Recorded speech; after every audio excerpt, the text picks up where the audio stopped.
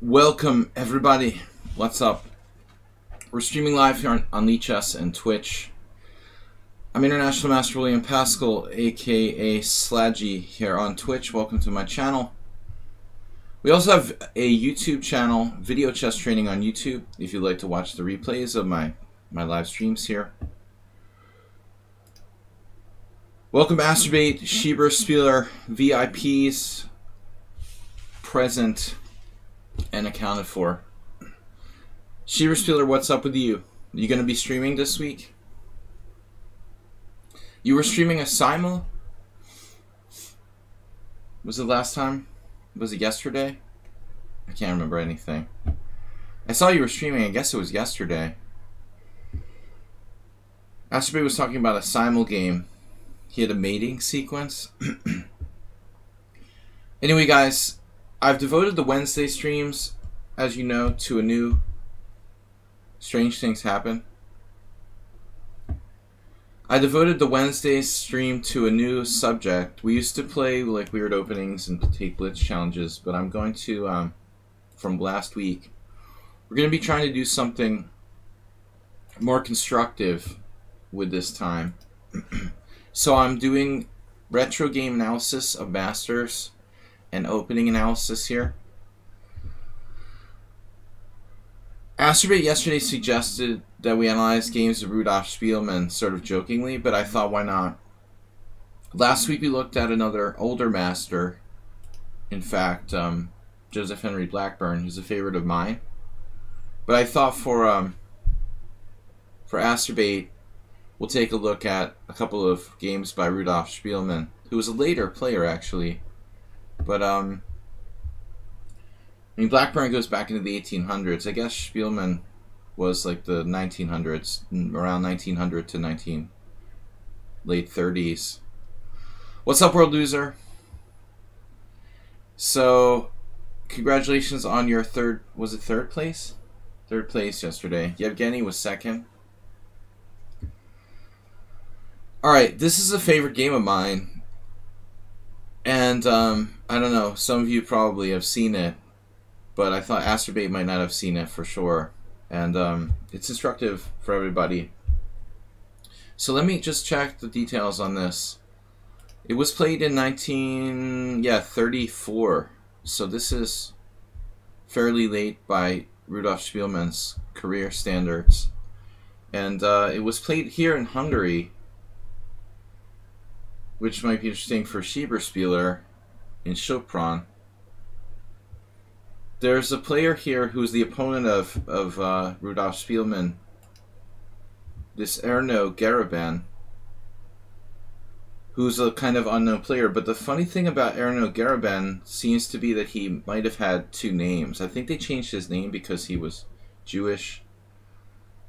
In some sources, he went by a different name, I guess, in the 30s because of like occupation or whatever. I don't know, but what the deal was. But he has two names. If you look in the database, you can find them under two different names. This game was a fantastic game. I think one of Spielmann's best games. Remember, this is like pre-World War II, or just when World War II was like about to start in 1939. So it was pretty late at the end of Rudolf Spielmann's career.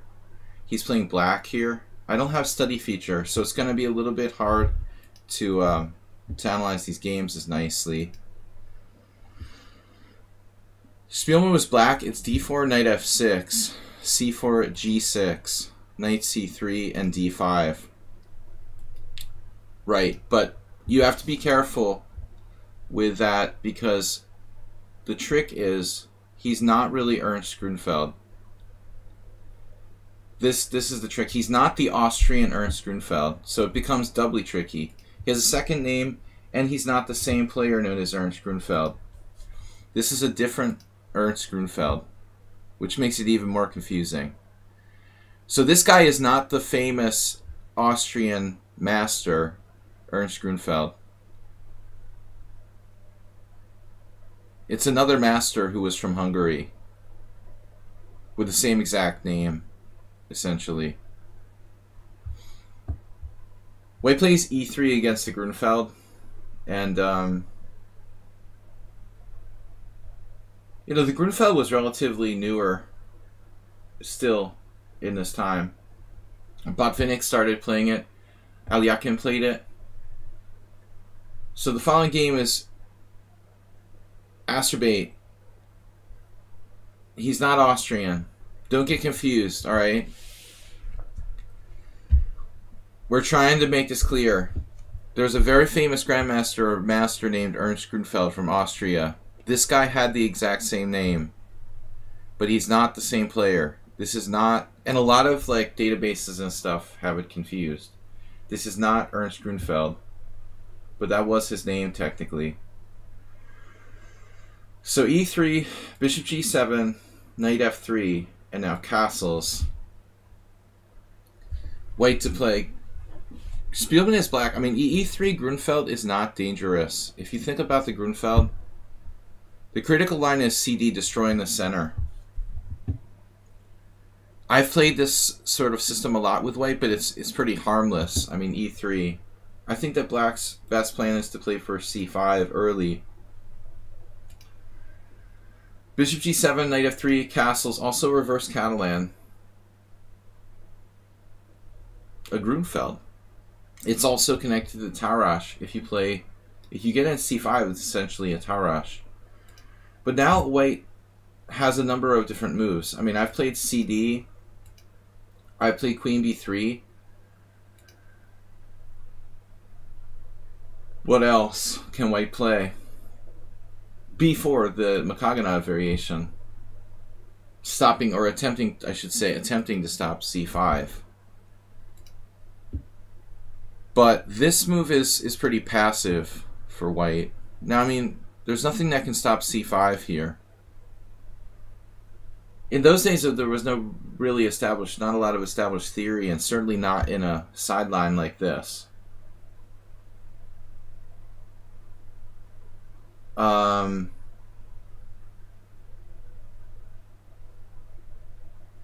Black normally should go for c5 according to theory. I guess the trick is, you know, not understanding fully like how you're going to get this pawn back. With bishop d2 taking away the queen a5 kind of ideas, I think people are reluctant to play c5. Maybe in reality black can just get the pawn back with knight a6 or knight on bd7. Let's see how this works. D takes c5, knight a6. I guess this is the point, like c takes d5, knight takes c5. You know, I don't think that they were aware of this sort of delayed gambit style of play. I guess I looked at this once. This is the idea that black gets the pawn back. Bishop c4. You're still not getting your pawn back. Black is moved like what? Move 9 and we still are not close to getting our pawn back. a6, a4. It's kind of creepy, you know. Bishop f5. Dreyev versus Jeffrey Zhang from 2014. Dreyev lost with white.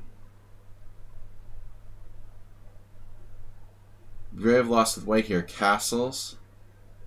Rook c8. I guess knight d4. No. William Lombardi versus Georgiou. So this is really far afield. I just wanted to show you guys generally how the established theory works. If you get the chance, you should play for c5. It's exactly like Catalan, like you're talking about. I mean, the themes are a lot like the Catalan. But in those days, nobody really knew this stuff this well. So after bishop d2, Rudolf Spielman, you know, normally a very aggressive player, just decided to play c6. This is not great, though. It's solid. I think that e6, you know, there's an interesting thing with, how did it start? With Alyakin, I guess. Alyakin was the first one to think of this idea of playing e6. And then Botvinnik followed him in some similar e3 Grunfelds. Basically, the premise is to defend the pawn with the e pawn, so that then you can play like b6 and c5 and play aggressively on the queen side. You know, if you play like this and you get a symmetrical structure with some sort of exchange, I mean, this is going to be a tough position for both sides to do anything with a totally symmetrical structure. So I think that's also more aggressive. And obviously there's some experimental moves you could try like this. I guess b6, but it doesn't support the center. I don't know. This is probably not that great. I think you really got to make a decision here, either to attack the center, support it. That's about it. I don't really like d takes c, though it's probably playable. You could play c5 again. Try to play c5 somehow. I'm not sure if we can get it in. Here's a game of Vacher in 2018. He just takes on c4. I don't know. That seems kind of strange. What do we do now? How do we play c5? I have the feeling that's not black's best line. Let's see what the engine says. e6, #1 move. e6, c5, or c6. I think this is a mistake. You know, it's interesting to see Mamedyarov, who really plays a lot of these lines with like e3, getting Vacher to give up his center for very little there. That's surprising. But I suppose that Vacher is more into like really theoretical lines. Maybe e3 is a good choice against him. All right, so this is the game Garibin versus Rudolf Spielmann. It's going to get interesting. c6, passive move. White plays queen b3, which is probably good. And then b6. So here again, I mean, e6 is the solid move, but it doesn't make quite as much sense now. We don't have c5. We've already played c6. So that's the safest move, keeping the center on d5. Black plays b6. Alright, now we got to be careful of possible sacrifices in some lines by white on the pawn chain, but I don't see anything happening here. b6 is reasonable. And this is the... oh, God. I can't believe I let the other guy have this symmetrical pawn structure moment. I mean, technically white stands better with the pawn on c4 versus a pawn on c6. But his queen is on a weird position. I mean, this queen could be badly placed in the long run. It could come under attack by knight a5 primarily. And white, does white really want to exchange his 4th rank pawn for this 3rd rank pawn? But he does it to create like a symmetrical position. He's playing a famous master. So it's like an ugly sort of exchange Slav now. You know, I don't think that black played the opening correctly. He ends up with nothing special. Actually a very tough position. What's amazing about this game, it's like a very, very tough position for black to get anything dynamic going on. I mean, I would expect it likely to be a draw. And if white's the better player, you know, maybe he'll even have a slight edge or win. And you can see here that white had a good score from this position in the database. But watch what happens now. Okay, black gets the c6 square for his knight. That could be relevant at some point. I mean, my first reaction was probably knight c6 next. But it's white's move, rook c1. And now bishop e7. And now knight e5. Now, one thing I don't understand fully here is, does white need to play knight e5? I guess he's afraid of knight c6, when his queen will get attacked by knight a5. But I'm not under the impression that white necessarily has to play knight e5. I mean, just bishop e2 looks solid, although I think that black's probably equal here now. So white plays this, and this is where we get creative, first of all.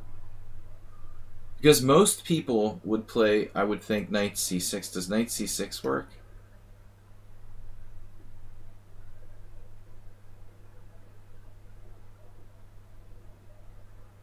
To threaten knight a5 and trade off a strong knight on e5?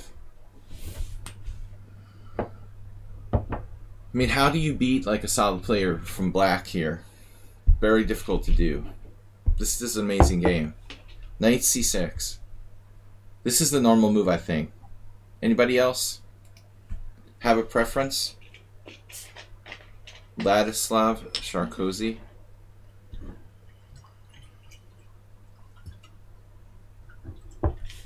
Looks like this has been played a couple of games. Nobody played knight c6. Am I missing something? Dude, what's wrong with knight c6? Does white have knight d5?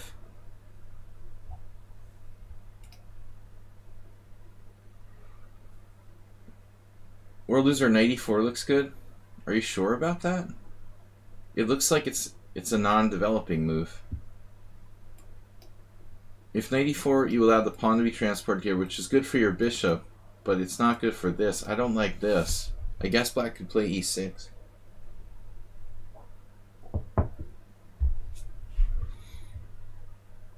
I wouldn't say knight e4 looks good. I would say it looks like an active move, but I'm not sure if it's justified. This could get really nasty after like e6, bishop e4. And I'm somewhat concerned about our position.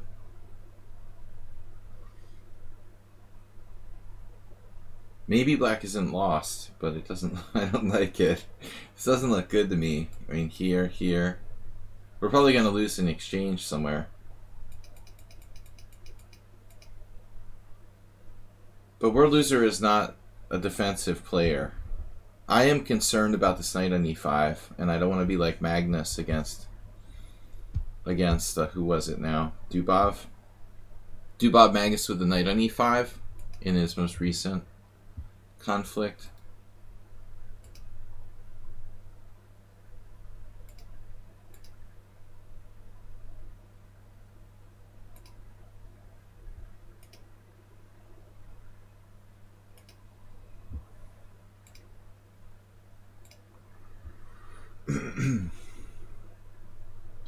I think with the knight on e5, we have to, although World Loser's idea does give us f6, it's not going to happen with this diagonal. I mean, moving that knight is not a bad idea. You can see some people play knight fd7. But I was wondering about this. Does this allow knight takes d5?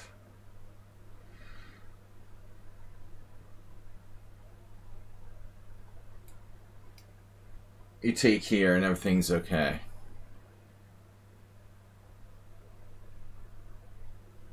It's probably equal.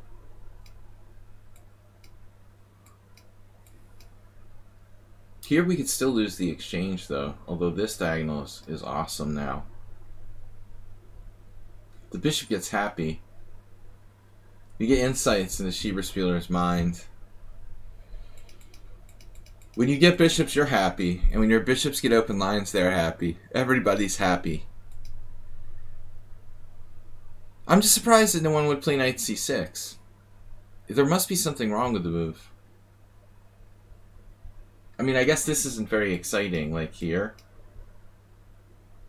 For one thing. But I mean, I think that black is probably okay here. I don't know. Computer now thinks it's the third best move. There's also, like, the super subtle a6, weakening the queen side, which I don't really like. So check it out. Here he plays not knight on bd7, which is playable as well, but knight fd7. Now I'm going to turn off the engine. Now obviously this makes sense. This is a common idea in these structures. Keep control of the c6 square so nothing comes in here. This allows us to play f6 possibly later. We're undermining the knight in e5. But I guess the main idea is that if black takes, we're going to take with the queen and then use, what's the idea, to play this? To preserve. You would think like possibly take with the queen, though I still don't, I'm not crazy about this. Honestly. I mean, I think that this is what white should have done. White gets cocky here. I mean, after knight takes d7, it's funny, this position's been reached. Some guy played against Bielikov, some Petar Bielikov, I don't know who that is. There's another Bielikov who's stronger from Belarusia, but famous player, theoretician. But seriously, after knight e5, knight fd7, what would you do? What would Schieberspieler do? Schieberspieler, what would you do? Take? And how would black recapture? With the queen, allowing bishop e5? And then we have to play some sort of awkward move. Like back to d8, maybe. And white is slightly better. I mean, this is kind of the position that white wants. You know, something safe and boring. I mean, maybe black's starting e5, but still. Blobix, thanks for subscribing. Take our knight d3. Knight d3 is an interesting suggestion. Coming here. Blobix, we're analyzing one of your contemporaries, Rudolf Spielmann. So this is a game from Chopin in 1939, pre-war. Your prime. I can joke about other old people, since I'm old now as well. So knight d3, I mean, maybe black could go bishop a6 and try to, nope. Yeah, knight d3 looks okay. But he plays this in the game, f4. No, I'm crazy. He plays knight takes d7. Is that right? Did I leave the game? No, it's knight d7. Alright, I thought about f4.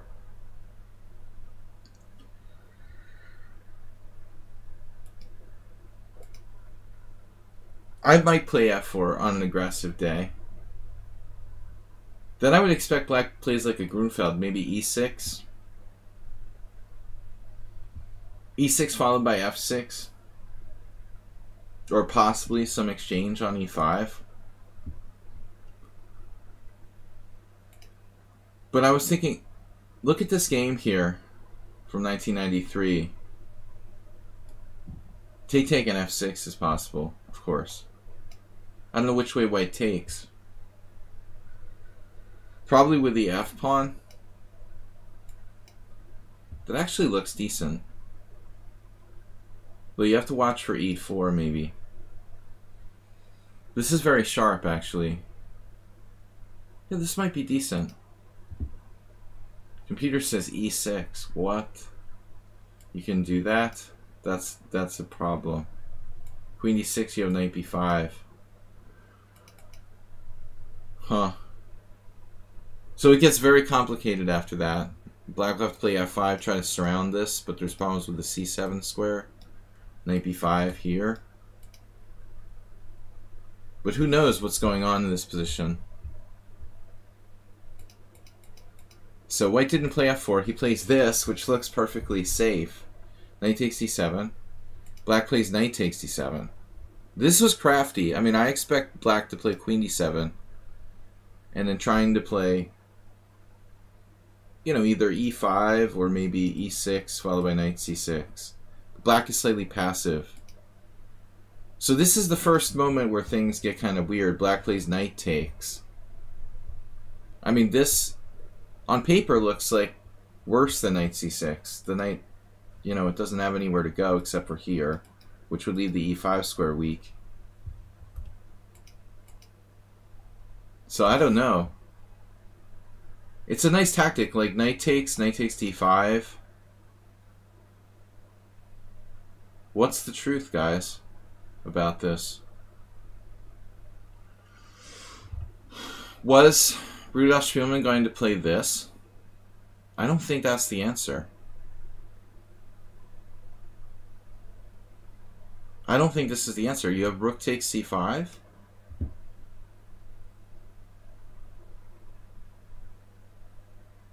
So this is pretty deep. He actually sacks the pawn with the idea, I guess, of e5.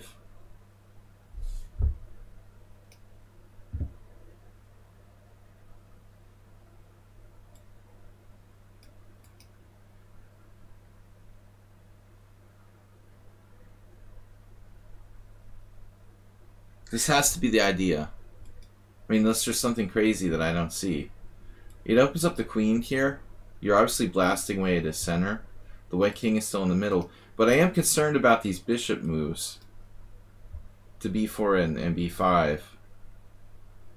I'm not sure what's happening here. I found this game years ago in some book, but I don't remember now. I don't remember now if there was any analysis of this. I looked at it a long time ago. I'm not sure if I had a definite conclusion. What do you guys think? One of Rudolf Spielmann's greatest games, most destructive anyway, from 1939. Played here in Sopron, Hungary, home of Soproni beer.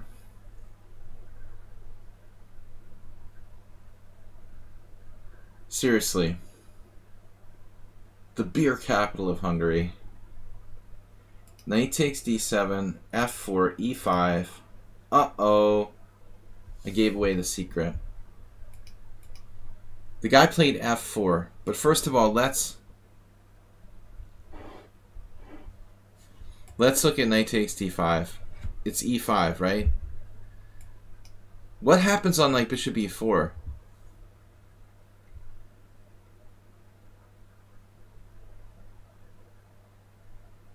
Now we have this.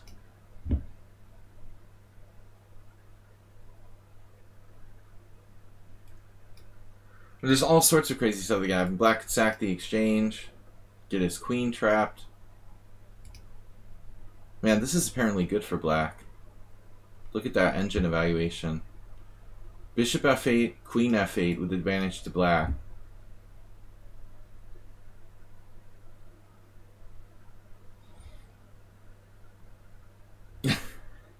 f4 would never get played these days.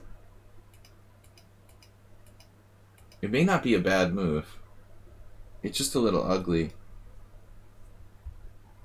In reality, I'm not sure if it's such a bad move. I mean, obviously, it's always risky to move the f-pawn. This is a game continuation. I mean, Garabin expected black to play something normal now. You know, like most people would. Probably e6. Or just some normal move. What other move is there? I mean, knight f6. Most average chess players would defend their d-pawn with some ordinary move. But he plays e5. Through f4, I think weight is slightly better. No. The computer actually prefers black, or it's equal. It's equal when you give it time to analyze the position. 0.0. At first it liked black. Black's king is not in the center. I mean, that's the number one thing. I don't think that there is really any other important factor here. The fact that white's king is still in the center is the main thing. This is not appropriate to play a5. Not a good moment for that joke. But this sacrifice he now plays is pretty unbelievable. To even come up with this idea and play against a decent master strength player is insane. I mean that in a good way. It's unlikely that either Schieberspieler or I would do this. I would think. Maybe in a blitz game, but even then, you know, you need time to calculate. This is an unbelievable sort of calculated risk move. But a beautiful idea nonetheless. So, black's frustrated. He can't get counterplay with conventional moves. And he's not playing like a beginner. I mean, that's the thing. It's not a simul against like a 1500 player. You know, the guy is a credible master. Schieberspieler would do it in blitz. e5, fe5, and knight e5, and de5. If we recapture, we have one pawn for a piece. Is that right?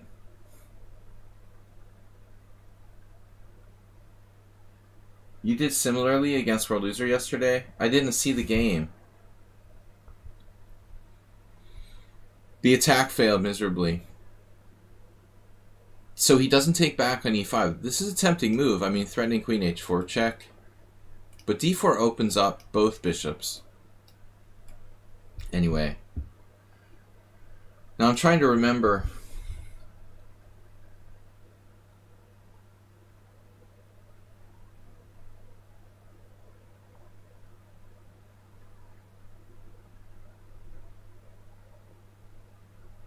I'm trying to remember what White's best defense was. I looked at this a long time ago. Was it somehow knight e2? It's possible that this is the best. Retreating back to e2 where he covers different squares. Obviously he would just like blockade if you go d3. Take the pawn.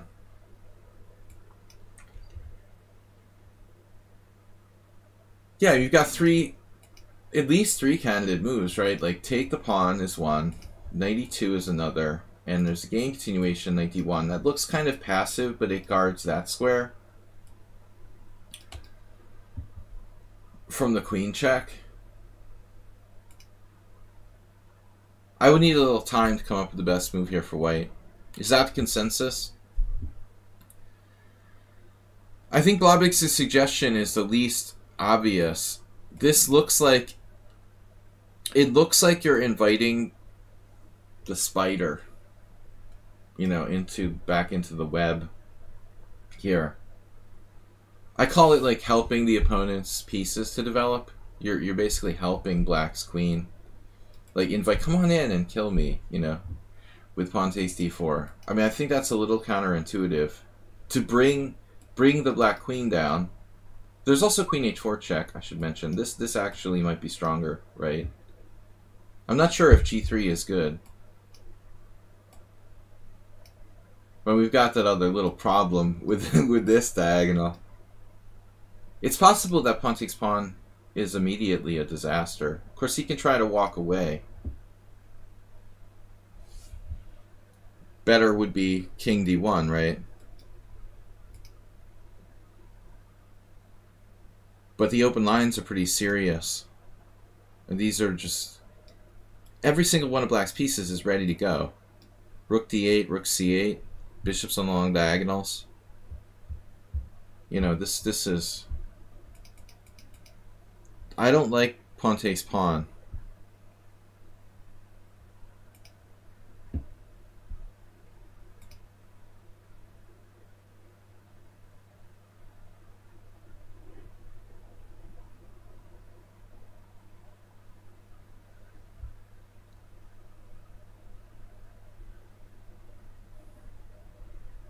Well, I mean, I don't know. You know, if it's wrong for White, if White's really done anything wrong. The bottom line, I am Bricktop, is that this is a speculative sacrifice. I'm not sure it even works 100%. A really, really strong defensive player might actually like this position, you know? Like, Korchnoi might feel it's worthwhile to induce his opponent to make a semi-correct sacrifice. The computer might be able to refute it. Let's see. Like, the computer thinks that White is slightly better here. So, it's hard to say f4 is a mistake if White is better, according to the engine. This is what always, like, Tal is famous for. Sacrifices that lead the opponent into a very complicated web. But I don't think we can say that White did anything wrong, concretely. This may not even be, according to the book, you know, principles, correct sacrifice, but it's on the borderline. Knight d1. This was actually probably better. Anyway, it's a really beautiful game. Knight d1, bishop takes e5. I guess that's best.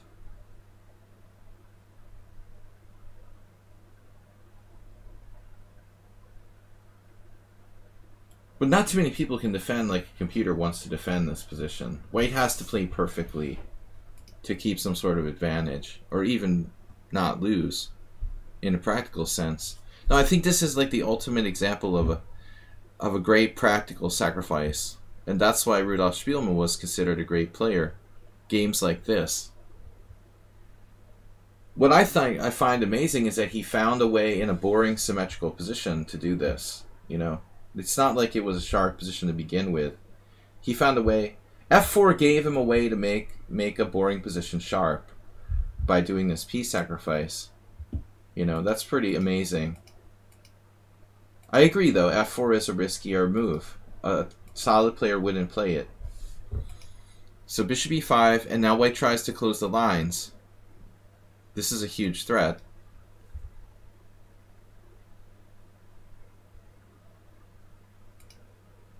Pushing to d3, you're losing more material. You can't just do this and bring the white queen to the center. I mean, I think that's not going to help our case. Black has no time for mistakes. And this pawn on d4 is really important, actually. It's like a bomb in the middle of white's position. So we don't want to just give that away. Black has to use every resource at his disposal here to increase his positional chances. Studies work again? Wow. Yay! The crash is fixed. I can put this in a study now. So, bishop takes e5, threatening queen h4 check, maybe. Although, this is still possible, knight f2. That's his idea. White tries to blockade, which reminds me of Dimzovich. I thought this was actually a pretty cool idea. But obviously, you know, not without risk. Could white defend without playing this? He actually wanted to avoid opening lines, but maybe ultimately the lines are going to open anyway after bishop takes e4. Is there a better way for white to play? Actually, why doesn't white play knight f2?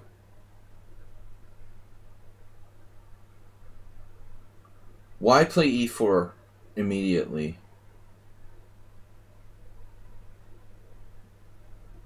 I mean, he thought he would gain a tempo, like e4, bishop e4, knight f2. Is it really worth it, though, giving that pawn?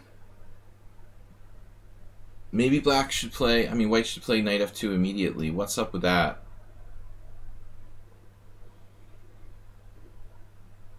Clearly black has threats. Along the e-file, perhaps? But what exactly? I bet Schieberspieler would have played knight f2. It is the most obvious move. Like, what's up here? The engine says pawn takes pawn, bishop takes pawn, and bishop d4. But that is not that scary, necessarily. You wouldn't have played f4. Yeah, Virat Carlson. You're up a piece.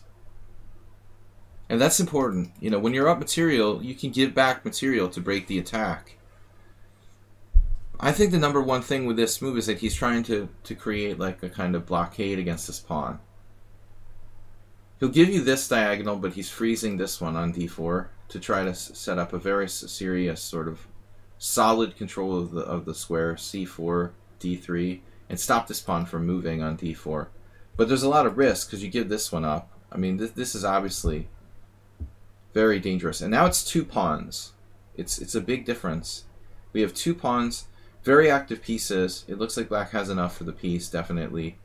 Knight f2, bishop d5. And here,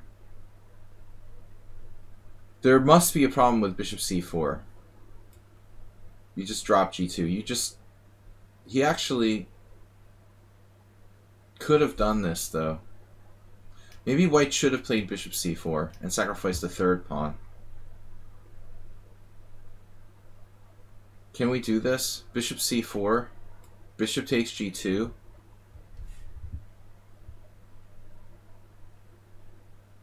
The problem is, like, the white king is ever going to make it to the queen side. There's no castling queen side. The only chance is to like walk away over there manually. Black is not even that material. Absolutely. So after like bishop g2, rook g1, maybe white would have had some counterattacking chances. I don't know. Like knight g4, this is coming. We got queen h4. I'm just wondering, where does black go with the bishop? This is covered, this is covered, this is covered. This is awkward. So you probably have to come back here. And now all of white's pieces look active. Maybe black has another move there, but I don't see it. I just wondered, should bishop c4 be the best move? Yeah. It's actually the best move according to Stockfish. Unclear. Bishop c4, bishop g2, rook g1, king d1. Here, king d1, walking away, trying to walk to safety over there. You're totally unclear position. I'm cheating during analysis, but no, seriously. This position says, the computer says it's equal, right? Approximately equal. But in a real game, I mean, it's harder to play white when your king is exposed. Black has the better practical chances. But I do think the blockade of this pawn is having an effect. It's almost like it creates a safe area for the white king. The white king has a file where he's actually safe. That's really, like, noticeable right here. Like, check out the king here. It's actually on a closed file. It's the only time in its life when it's not going to be on an open file with, like, a black heavy piece on it. Because he sacrificed that pawn on d4. That is actually... The pawn on d4 is essentially like giving the white king a safe place to live. Bishop h6. Now it's a threat.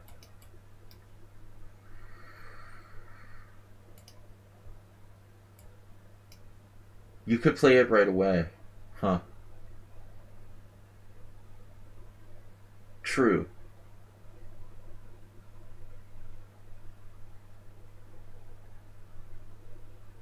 And the problem is you can't play rook e8 because of bishop f7 check.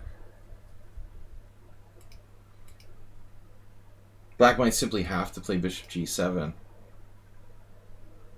You know, and again, we're in the twilight zone. But I think that black has enough compensation. He has 3 pawns for a knight in a sharp position.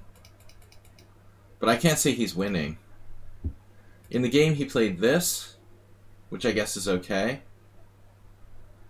Guarding against queen h4. And guarding his g2 pawn. The toilet zone? It sounds like something from Kramnik to Palov. Blobix, we're going back to Kramnik to Palov. That's what Kramnik was accused of. Doing what I did. He's using the toilet area for analysis. Popular these days, I guess. Queen h3, queen e7, bishop e2. And that's awkward. What about king d1? As I said, like, this is the only line that's closed. Is king d1 such a stupid idea? Probably not.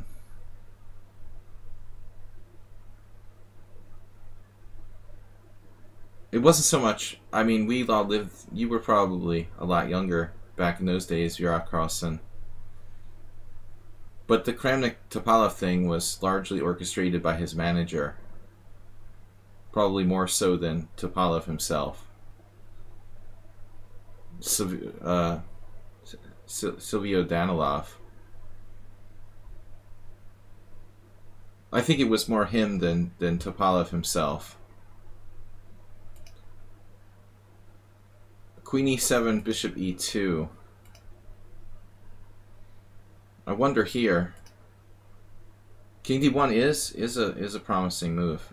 Okay, so they're both playable. That's a tough decision for white. But you know, like white, this is a trick.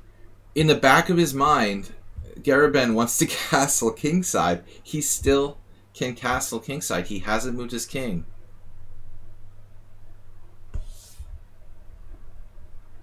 Yeah, you should have a video call while you're in the bathroom. There have been some scandals in Polish tournaments. You never saw so many players in the bathroom as recent days, huh? I miss playing over the board. So he's still trying to castle kingside, and then black plays this.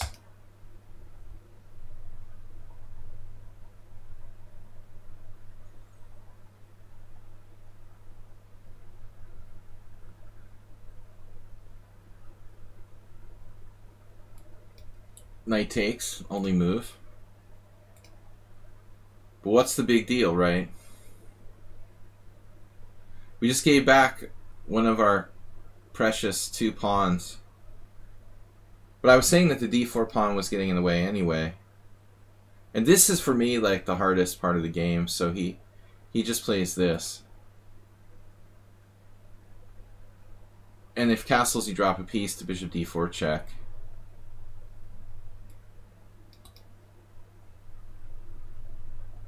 It's ironic, though. What if he had played the other move I said, king d1? In retrospect, this looks like it was a better try.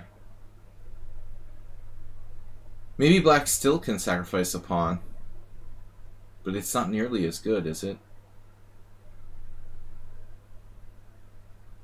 At least he can open up the lines. Seriously, what do you play after king d1? d3 is one of the best moves. Wow. Look at this position. d3, knight takes c3, bishop g7, obviously. And black has full compensation for the knight. Dude, I mean, look at this position. Who would you rather be, white or black?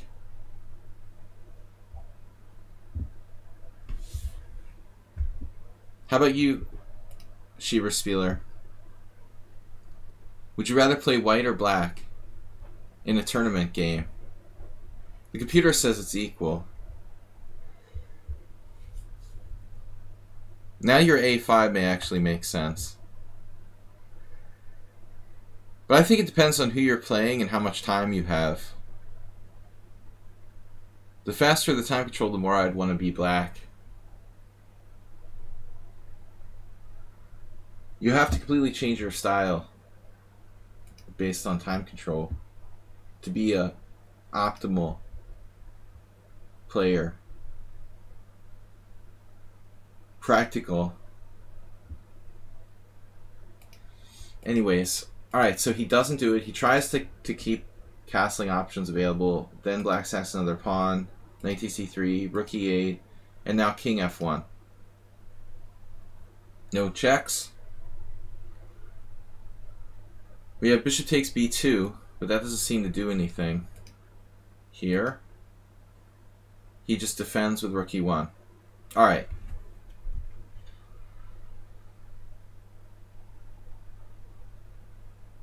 We have a check on f6.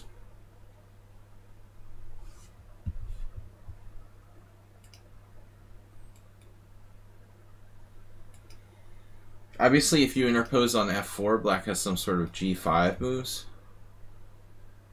So here, here, here.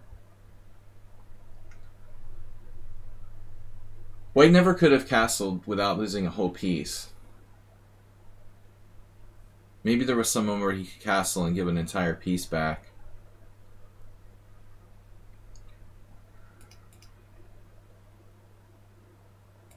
I'm not sure what you meant, Warnacki, by rook c8. In what position? When was rook c8 a possible move? Like around here? But we can't. No, it's covered. It's covered, unfortunately. Obviously, he saw through your devilish plan to play rook c8. Bishop e2, rook e1, queen f6, knight f2, bishop d4, queen g3. And now, I remember analyzing this. This is like the critical moment in the game. And maybe like Black's only mistake was here. I mean, if you look at this with like Stockfish and do a survey analysis of the whole game or whatever, I think this is one of the moves that was a question mark. Maybe the only move Black made a major error in the whole game, which is pretty amazing. I mean, speculative sacrifice and everything. This game was played in 1939. But he finally makes a major error here. He should have played rook e5. Apparently. And Black is almost winning. Because rook e5 gives you the idea of rook f5, as well as doubling rooks.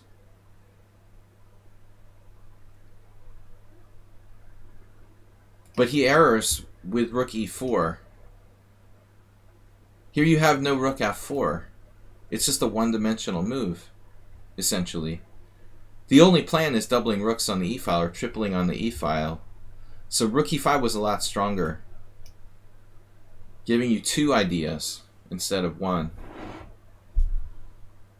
That's a pretty good game if you're only like question mark, one mistake, rook e5. He made some inaccuracies. Multifaceted.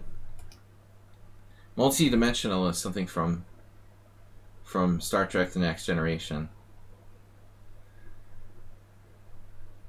Rook e4 mistake. And now apparently, according to some engines, I think the analysis was that white could survive. There's some sort of move here. Is it like bishop f3? I don't remember now. There was a move for white to survive now.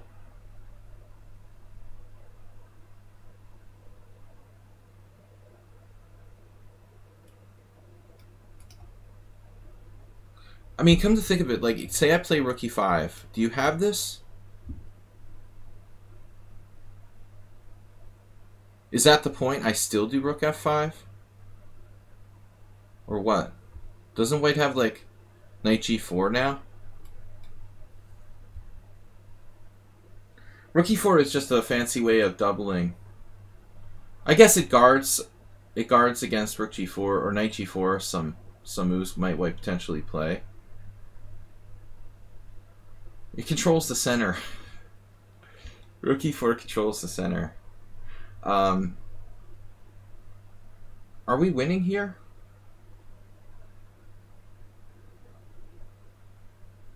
I thought I recalled that Black was winning in this position, but now I'm not sure. Check here.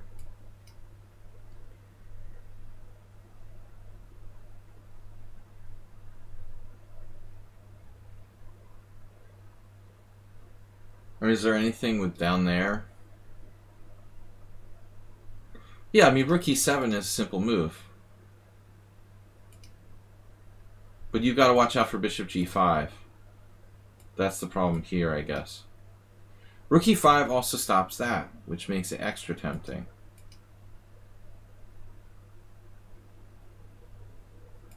So my only question is bishop f3. This is lost. Check. I'm cheating with the engine. Rook takes, bishop takes. Damn. So the slow motion, I was like looking for something here. But only slow motion moves. Rook e8. Let's say bishop d2. That hurts. Bishop f2. Queen f2. Queen a1 check. It's like Morphe or something. That's why you want to get your king out of the center, kids. At an early stage. There's some defense for white here. Oh, not after rook e5 though, I guess. Yeah, rook e5 there is no defense. But he probably figured that white could survive somehow there. I don't know how rook e4 helps.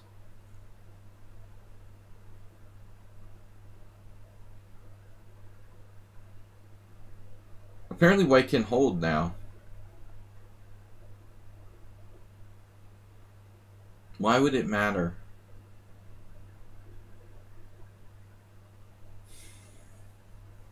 No, I mean, I think strongly oriented tactical players would see that line. No problem. Look at all these noobs doing Puzzle Rush.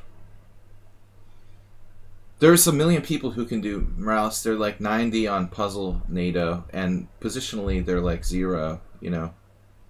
There's a lot of people like that. I play and see people all the time. They're like 1500 strategically, but they can calculate 20 moves deep. There's more and more players like that now.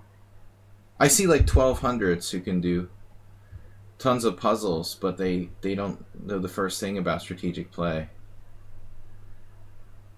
It's a common problem these days. Tactics are easier to master because of puzzle problems online and stuff.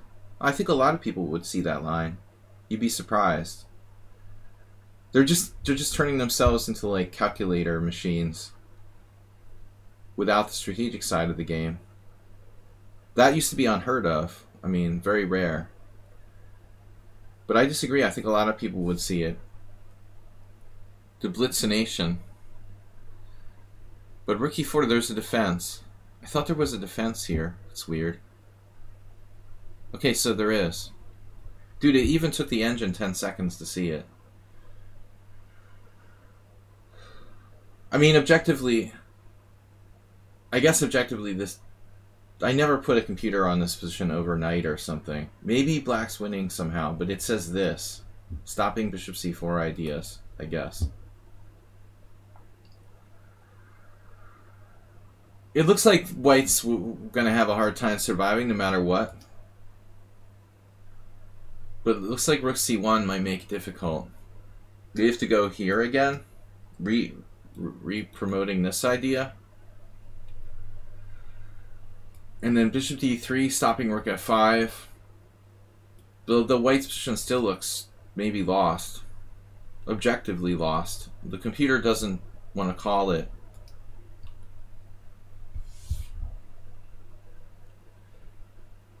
I guess if you let Stockfish run overnight, or AlphaZero or something, probably AlphaZero versus AlphaZero in a long time control game, eventually black would win, I would guess. But it's like 50 moves of perfect play. I love this. White didn't find rook c1. He played a natural move h4, and then we double and it's over. But what does this example illustrate? Like coordination of the pieces. Every one of black's pieces is coordinated together. Perfect example. And like just trying to get the rook in the game. I was just trying to get my rook in the game. Almost a participant, right? And then no, too late. Check here. And then rook e3.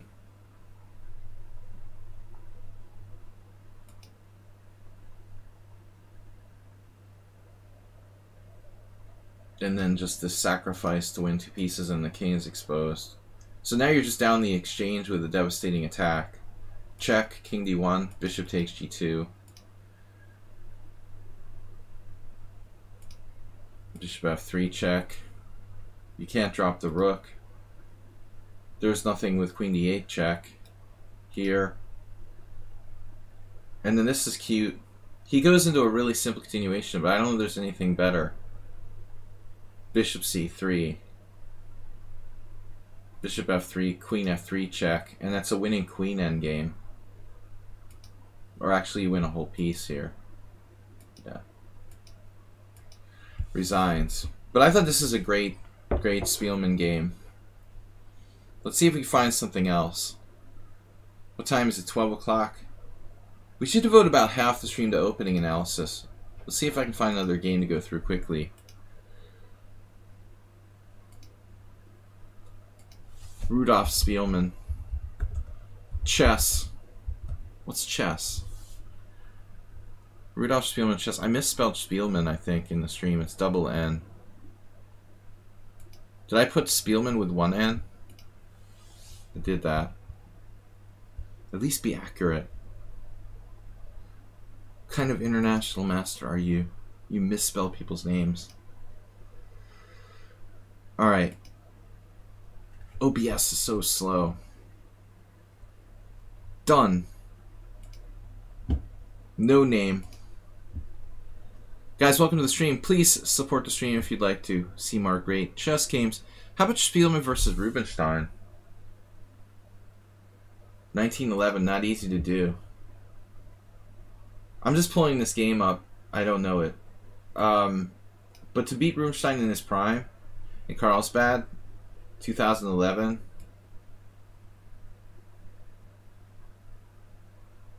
I hope I'm going to be able to grab this game score. Let's see. There's stupid notations, the site I found. Stupid notations are going to make it impossible to copy and paste this.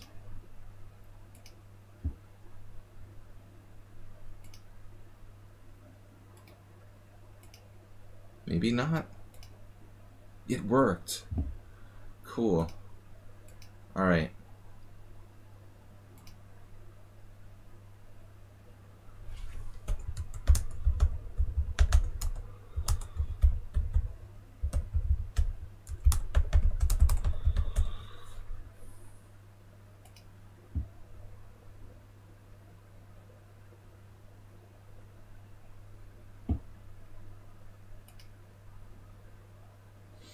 Am I on a different window?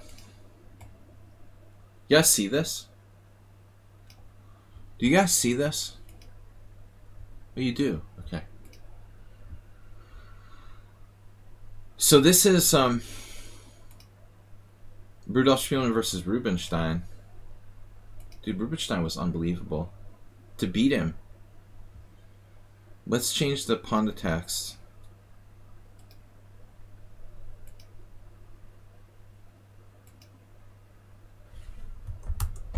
I was just looking with Antoni at a game from Gelfand, who's heavily influenced by Rubinstein. Man, you could do a lot of worse things than to study Rubinstein's games and nobody else, and just emulate him. All right, so this is Spielmann Rubinstein from Carlo Vivari.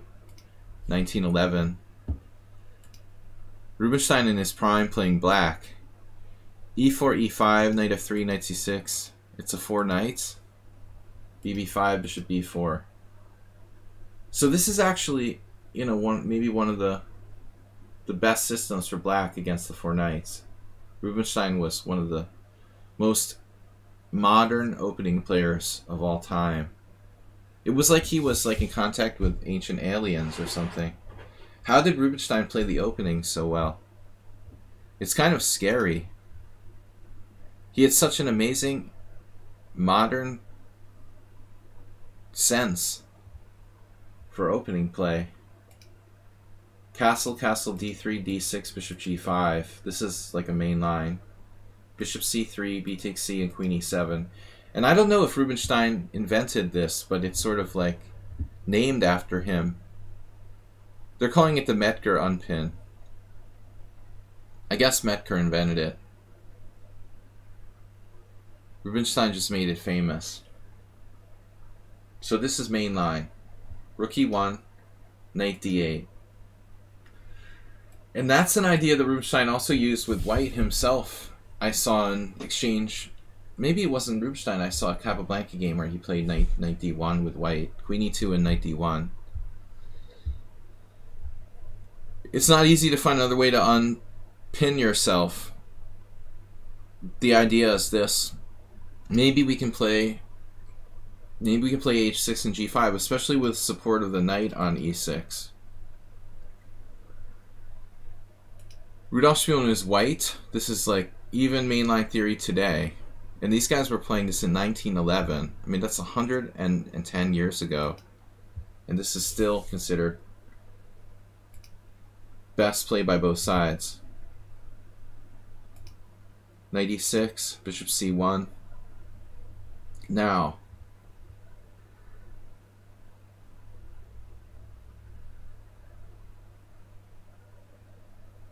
This is tough for black to decide what to do.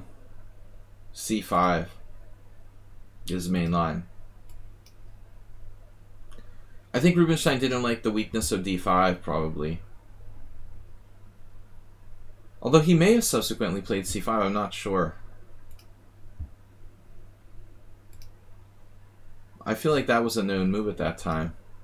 But c6 definitely gives up the square. This idea for white controlling the d5 square in the main line is something like the Sicilian e4, e5. And rook d8's not too slow. That's a main move. But it's kind of weird, a weird move. You know, like in what situation is this gonna really open up? I guess all it does essentially, it's a creative way of defending e5 is what it is. Because I don't think you're gonna play d5 and let open the position for the two bishops. It's basically just defending this pawn indirectly. Take, and your queen is hanging, so you have to move the queen. And then white doesn't have time to take that pawn on e5. Now that would be a perfect situation for black. Open file.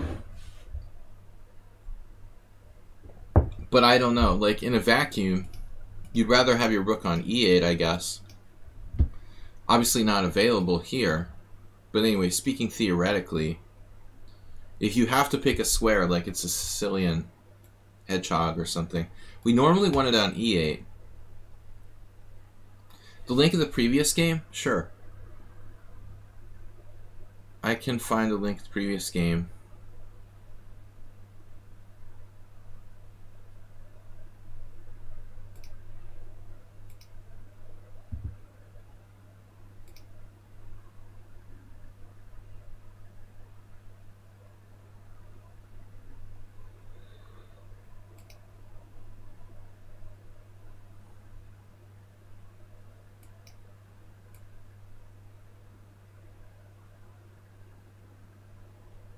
Where did it go? Where did it go, man? I hate this site, thechessgames.com, but it's the easiest place to find games quickly. I honestly sort of detest that site.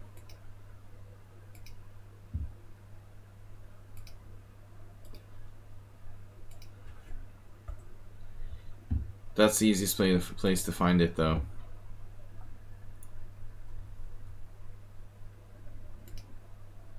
But again, like, cautionary word with that game, Berat Carlson. A lot of confusion in chess history with that game, thinking that that's Ernst Grunfeld playing white. And it's not. This is a Hungarian master playing white. The game has been misrecorded in some PGNs, some websites. In fact, I saw a link somewhere that said it was Ernst Grunfeld playing against Rubinstein. Possibly even books have made that mistake. But it's this guy Garabin. All right, you'll find like Grunfeld, the game under Grunfeld, Spielman in some texts. But that's incorrect, technically. Bishop f1. You know, what's the problem with c6, guys?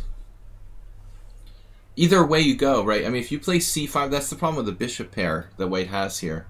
If you play c5, then your white squares are soft. If you play c6, then your dark squares are soft. Like, you can't have it both ways. One way or the other, you're going to have some kind of weak squares long term. And that's why this is why really like the four knights is still considered a good system. I'm not sure that black has 100% like solved his opening problem. You see white's score pretty convincing here. 37% wins, 19% losses. You know, I suppose you could play c5 now. But white's playing oftentimes to play like g3. g3, this bishop could come out either way. It's like a King's Indian attack for white. Basically, that's what it morphs to. G3 will protect the F4 square from this knight coming in. And white, I think, is... The bishop pair is probably worth more than the doubled pawns. I don't think it's easy to attack these doubled pawns, right? Antonio Morales says 4 knights. You think worth to play? I still think that, yes. People are still interested in the 4 knights. I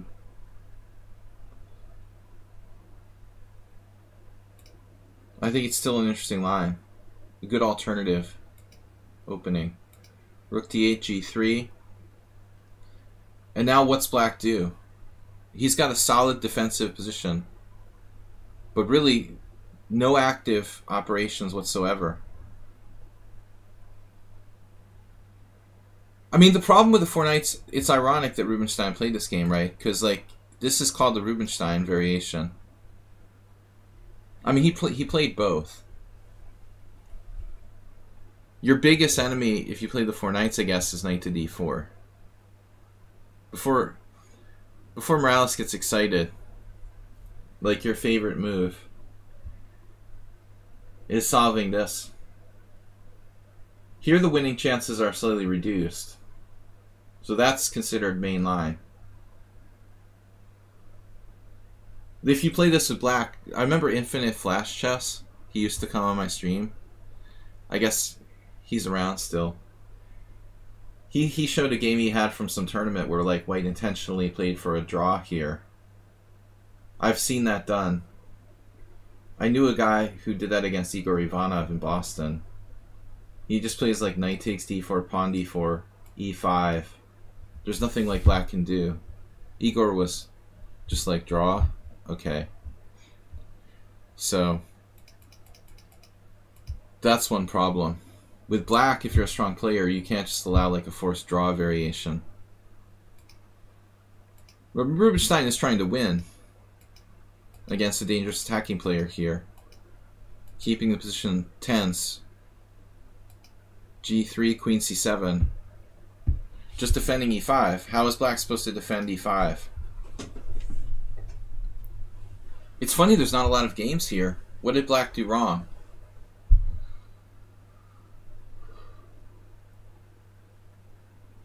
It looks like maybe he could play queen c7 directly. Just do away with that whole... The whole rook d8 thing is kind of overrated. But I don't think there's any way for black to completely equalize here. It's like a Nimzo, essentially, where white has more space. Now knight f8, which is kind of an unhappy move. For example, queen c7, knight h4. So we start to see attacking ideas with knight f5, maybe f4, but white has to be careful. And then d5. Whoa. Whoa! The robot dog move. You can buy a robot dog for $75,000. I just saw that this morning. I thought it was rather interesting. This company is selling robot dogs. I thought it was a reasonable price. If you need a robot dog. But I think they're only commercially available. What is d5? Dude.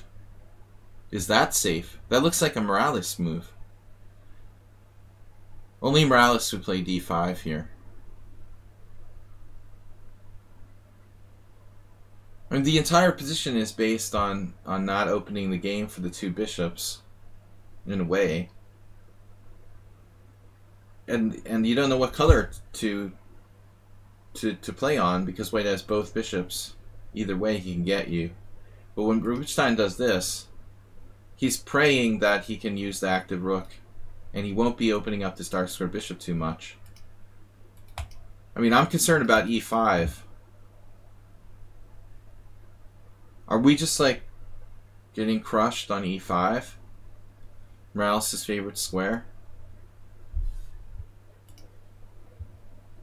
So let's say pawn takes e5, pawn takes e4, obviously. You could even play knight takes.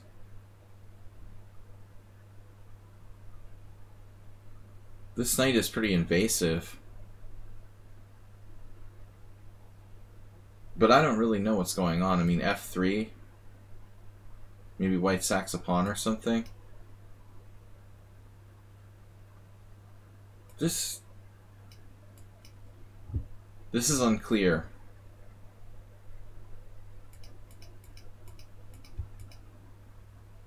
Obviously this move would be like #1 candidate move. And then I guess black takes back with the pawn. Or the rook. Both recaptures are possible here. Knight takes. I guess all captures are possible. Even knight takes.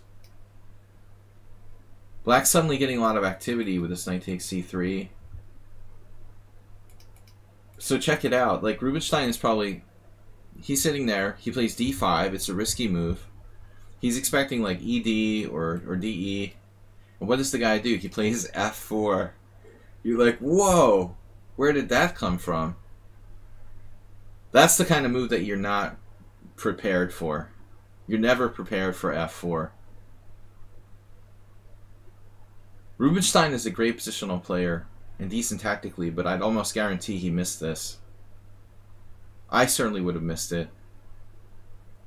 You just can't be prepared for every contingency.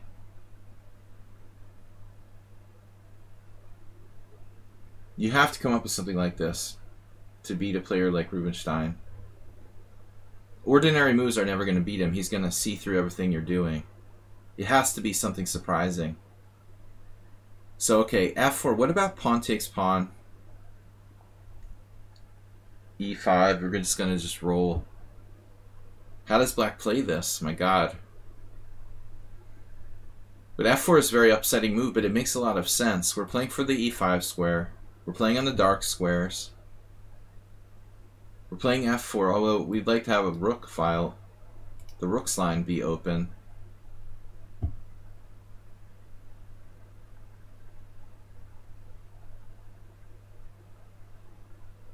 So let's say black plays knight takes here.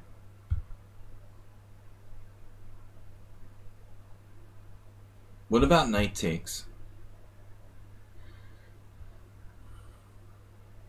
You would assume pawn takes e5 is forced.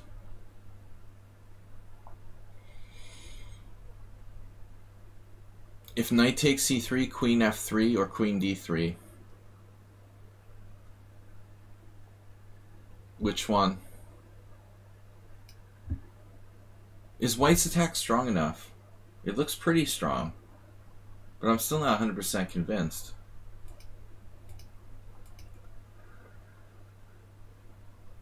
Rubinstein played this move. This is a key moment.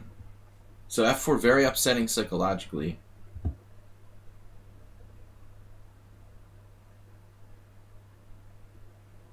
I was right on a very brief analysis. This does look like the key line. Knight takes e4. Although it's unclear. F takes e4, knight takes c3. This is what I would have been concerned about. Computer's even looking at queen g4. I didn't think that was possible. That looks kind of over the top. So black's better. Like the whole thing may be slightly unsound for white. Damn. So he played this instead. Like, why is it this isn't as good? We may not get the c3 pawn here, and the white center will be stronger. If he gets the c3 pawn, he knocks out the base of the white pawn chain. Queen b6. Queen b6 too slow. After f4. Well, no, I mean, I guess it's a move.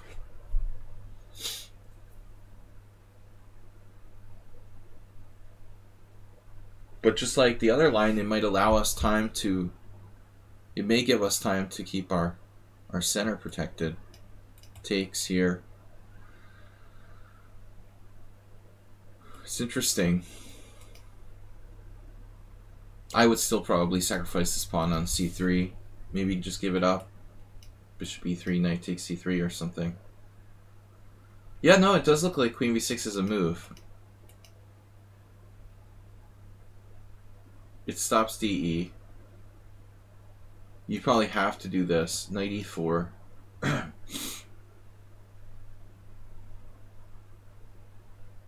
Okay, let's just be materialistic. Are you going to sacrifice? Here, knight D4. Let's say queen F3. You don't have anything here. There's nothing fancy for black now. So you're going to play C5 or something? You hope that you have C5, I guess. It may be enough for some sort of counterplay. Truthfully, white's attack here is not exactly that fast. Yeah, I mean, it looks like a reasonable line. Is queen b6 a move? Seriously?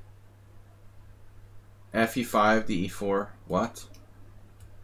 Fe5, knight e4. Yeah, it's playable. Computer likes knight f5. Interesting. Definitely seems playable. But this is the line that seems simplest. So knight e4, fe4, knight c3 with an unclear position. In the game, Rubinstein played e takes f4, which is slightly worse.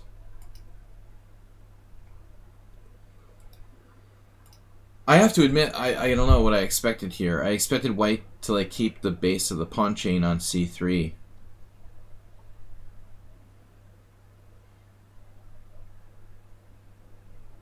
But he decided to go for the pawn roller, threatening f5.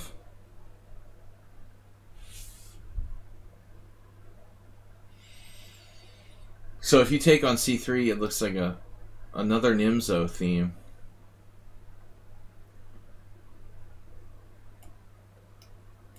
I mean, this pawn roller is extremely dangerous.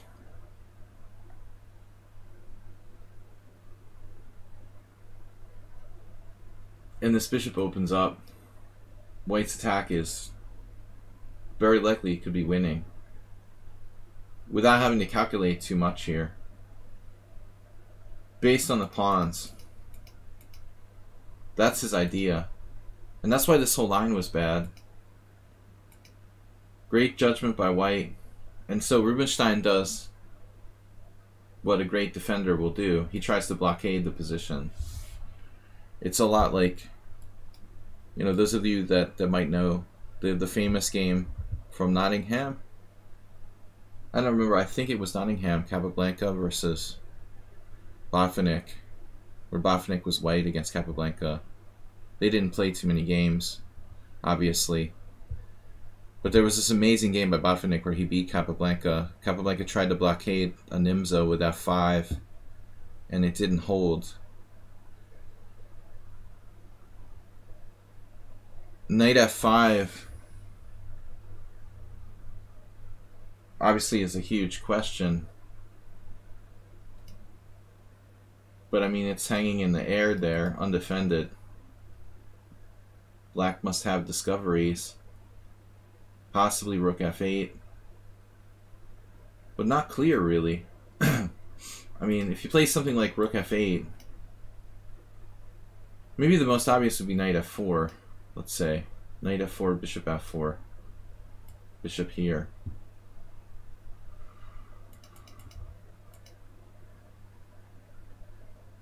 He was unconvinced by knight f5, so he played this. And the black king starts to be opened up. Is it enough? Knight f6, f5. Two bishops, pawn cramping on f5. It's a very, very Morales-like game. Now I understand. We've got control of e5, the open e-file now. I don't like this. So did anything else work there? I can't blame black for playing f5 though. What are you going to do against this massive armada? Takes here? Can we play knight takes c3? This is also extremely slow. Queen d3 and back.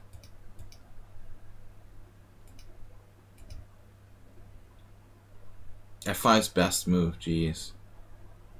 Knight takes c3 is close. Wow, amazing. According to the engine, this is best move. Takes. I'm starting to like white here.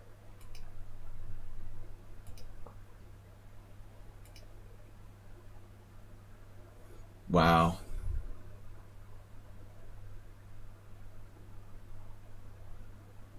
So this is where he went wrong. Black did. But you gotta be a computer to play like this.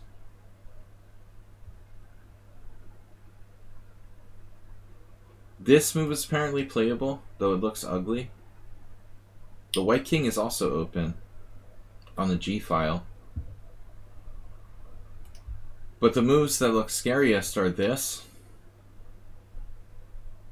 Black has a lot of activity.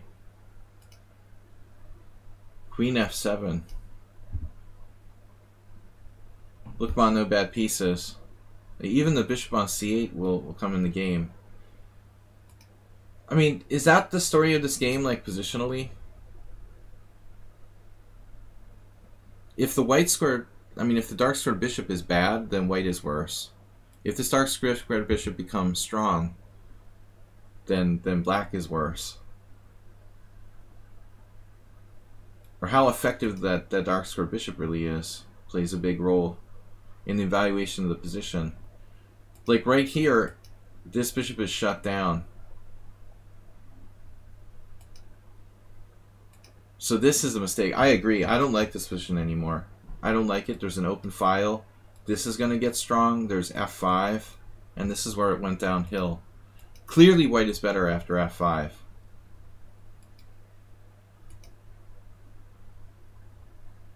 Although the question is, can white break through?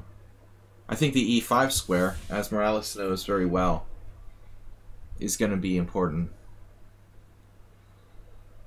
That's a huge outpost for white. What's going to happen, like bishop f4, bishop e5 or something? Supporting bishop f4. And ultimately using the e5 square as a way to get into the black position. Guaranteed. Queen f7, bishop d3. I mean, I would try to trade queens if I were black here. But there's no guarantees. Queen h5.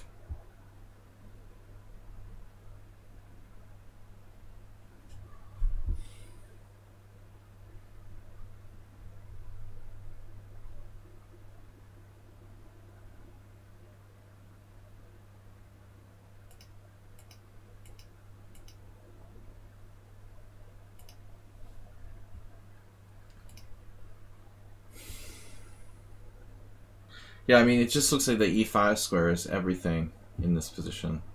It's a foothold for white's pieces.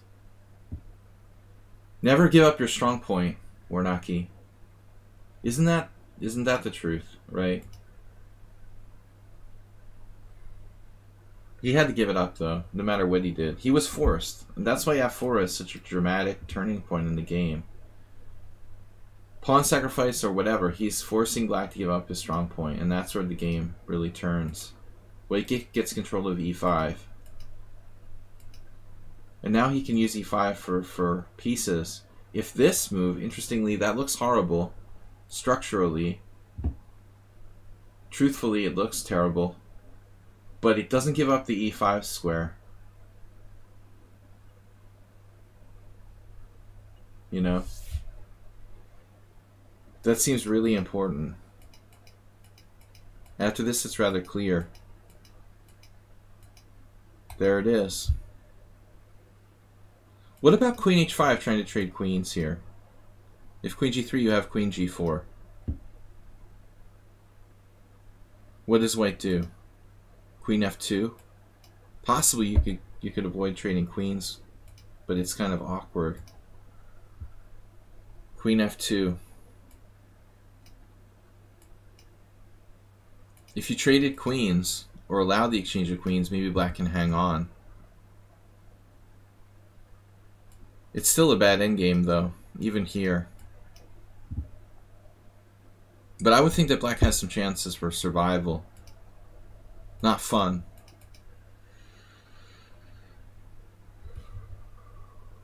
Yeah, I agree. I mean, if he had played knight d4, knight takes c3, knight d4 and knight c3, it would have been playable for black.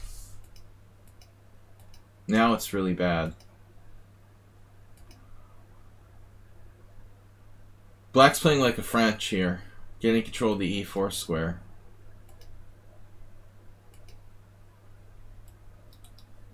Still, it's a tough position for white to win. Very tough.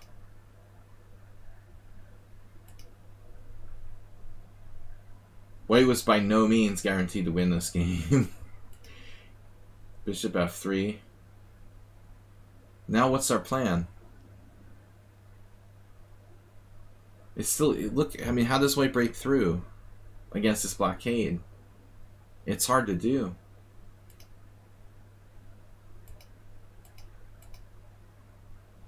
There's a sensitive point there. The dark squares. Black not having a dark squared bishop. So despite, like, Spielman being like this sacrificial player, it's like really a very strategically based game. With g7 and the dark squares.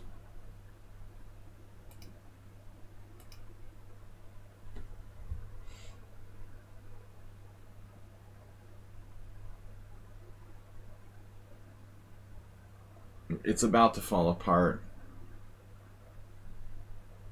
Here I expected queen there, but he drops in exchange to bishop e7. I mean d6. But either way, you're in trouble. King f8.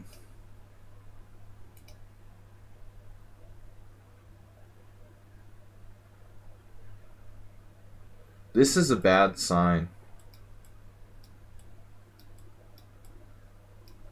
When all your pieces are conglomerating inside of a little box, that's a bad sign. That means that you're not coordinating optimally. Get in the box. It's amazing to see a really great player end up in a situation like this. But knight g6 check, ouch. Takes, queen h8, knight g8, bishop d6. Freezer pops. Comes to mind for some reason.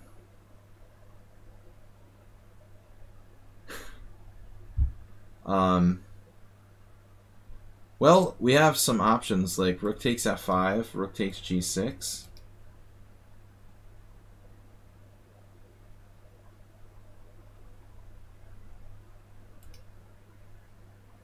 I guess rook takes e5, sorry, rook f5, rook g6.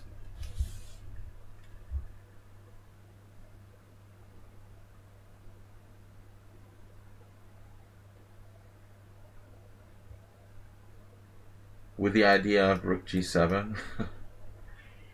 Sort of a problem.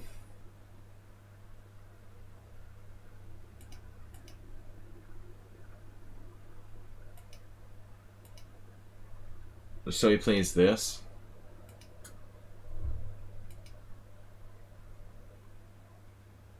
Wait to move.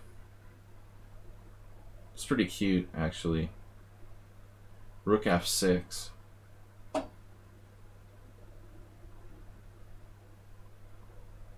Slice. So this rook is pinned to defending g7. You have to play rook takes f6. And then rook takes g7. So now king e8 is the only move. But it's not very good. King e8 is literally the only move that's not mate in one, right? He resigns here.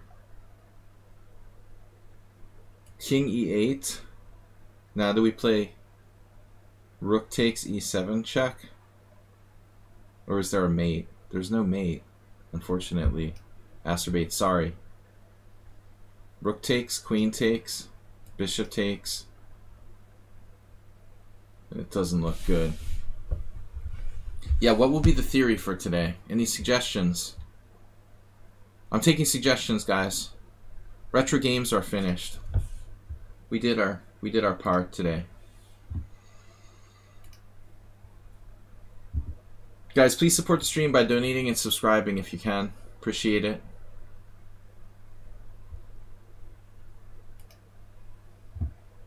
Taking suggestions. I'm going to open up a new study for today. Tools. Learn. Alright.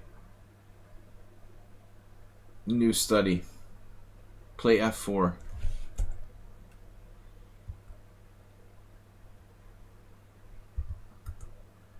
Wednesday, opening ideas. Wait, we already have one. It's good to have the studies back. My studies. If you ever search in studies, you have to type out the entire name. Alright, guys. What are we going to study today? Last week it was Caro-Kann Advanced Variation. We've got about 50 minutes. We're analyzing an opening theory. We're analyzing opening theory. Let's get a new chapter. Create a new chapter. I think Asterbay went to sleep. There he is. We're analyzing the Bodler attack against the Sicilian today.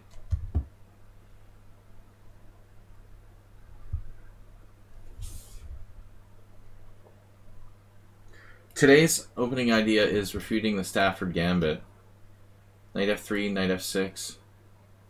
Knight takes e5, knight c6, d4. The anti-Eric Rosen. No, seriously. Asperby's been working on that. Guys, welcome to the stream. Someone submit an idea for opening analysis. Let's vote. In all seriousness, why don't we go for e4, c6, knight f3, d5? Why am I so freaking thirsty? Some open Sicilian.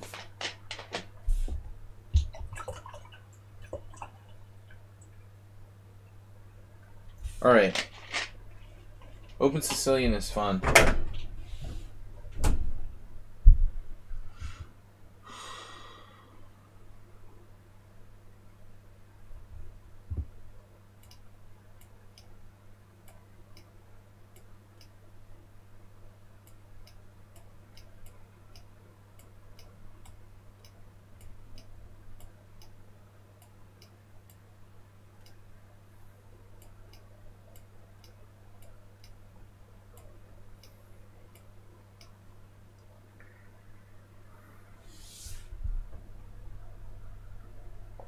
How about something like this?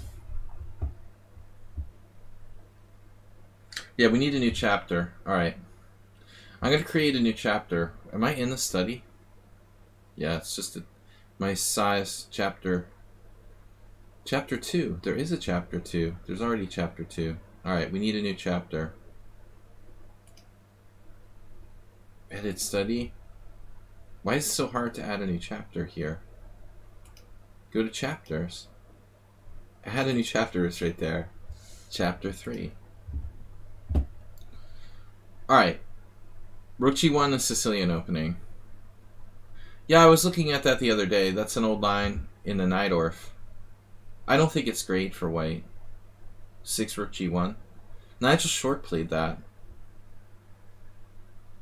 That's interesting. Come on, guys. Let's get a consensus. Waraki suggested knight f3 against the Caro-Kann.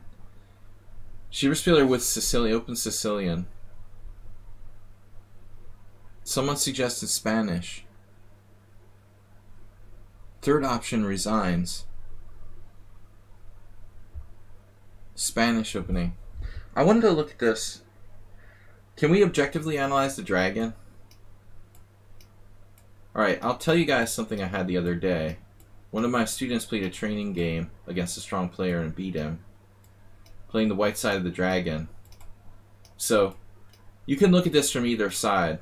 I'm interested in the truth only. In the castle's queenside dragon, alright? Let's look at it this way. I want to know the truth. I'd be playing for white here, because I don't really play the dragon. What is black's best move here? D5? Is there any other line that's reliable for black besides D5? Or are all the other lines just garbage? Bishop E6 is a move. Miles played that, probably. He played Bishop E6 everywhere in the Karo Khan and like move 5. Bishop E6 is interesting, Morales. But why is there the highest rated game is Victor Gajic? That's not a good sign. It's not a good sign when the highest rated player, well, the highest average rating game. Let's see, Chris Ward against, I mean, this variation doesn't have much following. No. Okay, so Knight takes d4 is a line. I don't think its rep is too strong. Azerbay, thanks for the donation, man. We need your support. Not many viewers today, but people don't want to really like study chess. They just want to look at puzzles. It's ridiculous. I mean, I'm trying to really seriously analyze. So d5 is the best move, but after d5, right? What about all the different lines? Queen e1 is interesting. I used to play that a little bit. But I'll show you the main line, right? E takes d5, knight takes d5. Now, one of my students played this line. Knight takes c6, b takes c, and bishop d4. And this player who was black, who's like a higher rated player, facing a low rated player, this is supposedly like the main line of the d5 dragon. Like, you're screwed here. I mean, what are you going to do? E5 is like anti-positional, and that's the main line. I mean, this position is dangerous if white is not well prepared. But I think if white is like well prepared, it's a real problem. You know, like maybe black's position just objectively sucks, is what I'm thinking. This is a serious problem for the dragon, in a way. Like, you can allow this, which sucks, and white is just better. And if he's a really competent player, he can probably torture you. No, Schieberspieler, I don't really want to dismiss that bishop e6 move in the dragon. It's pretty playable, I guess. I mean, this can be sacrificed to exchange, but my problem with this position is black's structural issues. Long-term structural issues with the broken pawns, the e4 square. I looked at this like main line here, bishop e6, knight e4. I just don't think that black can equalize. You know, I just think it's a problem. Yeah, I just don't think that black can equalize here. There's no way. He's just structurally worse. We were looking at this, I guess. Rook e8, h4, and then black played h6, which is main line. So what do you guys think about this position? There's an Elvest game here that we thought was pretty important. He had another game, not the game with Nakamura, but another one. So like white can't break through with an attack on the king side, but structurally black's position just sucks. You can play instead of rook e8 something. You can play rook b8, but I don't think it really does anything. I don't think it changes the nature of the position. I'm just, yeah, maybe you can take the exchange later on. But you don't have to take it right away. If he leaves it there, we'll probably take it. Rook b8 may not be that great. There's nothing here. I think the main line is still the best moves. Knight e4, rook e8, h4, h6, and now, I don't know. g4 is the main line for white, with the idea of g5. But I just don't think this is very good for black. Look at this game here, Nispiano versus Azarov. Like, I wouldn't want to play this for black. And that's supposed to be black's like main line in this variation. But the problem is, I think the problem is this, you know, here. Look at what the computer says.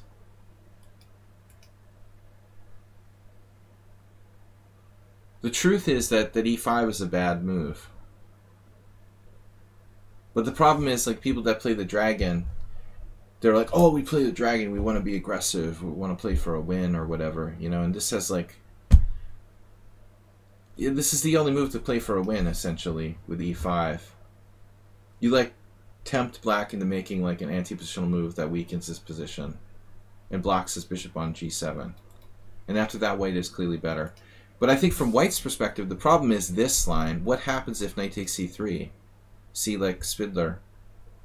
What if black really is objective, like Peter Spidler, and he's willing to be, like, you know, just a tiny bit worse, but it's not so bad.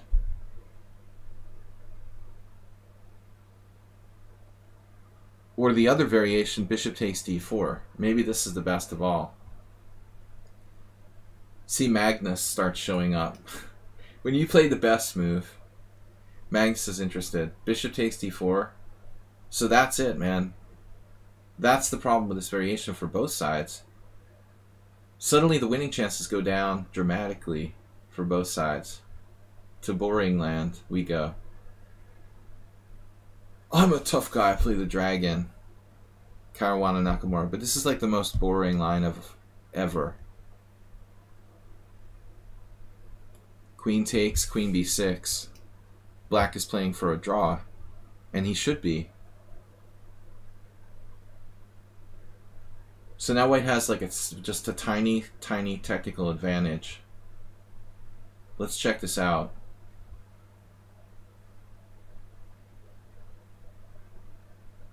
Queen e5 is the engine's move. I mean, if you exchange here and take the pawn, your a pawn is hanging. You can't. And this is nothing. This is just a draw. It's funny, Boo managed to win this position with black against the 2200. Damn, dude. Knight takes d5, c takes d5, a3. The guy messed it up? No, he got it right. This is basically like drawish. Schieberspieler will beat you here with black. And I will too. Somehow. Maybe we can try, but objectively it's a draw. But if I was playing Dragon, man, I would definitely not go into that e5 line. There's no way I'm playing that. That's like rolling the dice that your opponent is not well prepared. This is just a bad move strategically. So bishop d4, queen d4, queen b6, and now what do? You can't trade queens and fix his pawn structure. So what's the best move? Knight a4. Caruana Nakamura, Ivanchuk Carlsen. Every game is a draw at the top level. Black also doesn't want to trade queens and leave white in a better endgame with a simple structural advantage. But you put your knight on the side of the board. Why not knight takes d5 instead of queen takes b6? Oh. That's an interesting question. It's a line. I guess black's sacking a pawn here.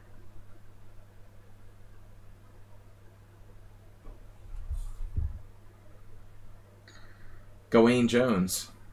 Didn't he play this line against Magnus? Get a winning position and lose? This looks like the other line. This sucks too. Unless you can take this pawn somehow, but I mean, this looks dangerous. Suddenly, this is just dangerous for white. With open lines. Man, this guy got a draw against Jones. It must have been a calculated idea to trade queens and play for a draw. As far as I'm concerned, Baramidze, whoever is playing for a draw here. This is not a move a grandmaster would ever play for a win. This looks interesting though, Queen E5. But I mean, still, like, if white has an advantage, it's just minute. This seems okay for black. So that's got to be, my point is, this has got to be black's best line, right? So what's white's best way from this position to play for a win? If you could trade queens on your terms, but you can't. Bishop c4. Ah. But I like that. Ivanchuk Carlson 1-0, 2009.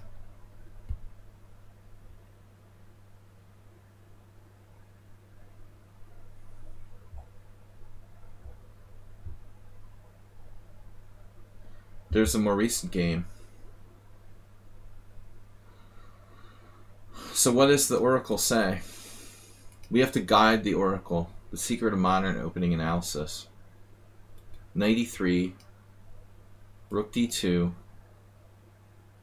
What happens if queen d4 and knight takes g2? Obvious question. Damn, nobody tried this. That's unbelievable. Nobody ever dared to play this because of rook e4, trapping the knight.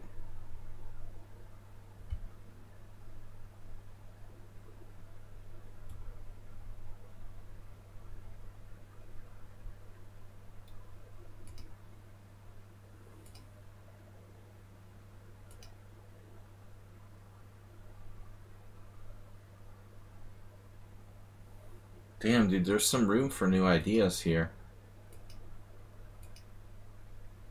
It looks like a bunch of people have lost. Kudrin lost in 93. Now, he's like a dragon expert. Upset by Satoshi. I remember that year. Satoshi came to like the World Open for some junior team. He was wearing like a tracksuit. It was embarrassing.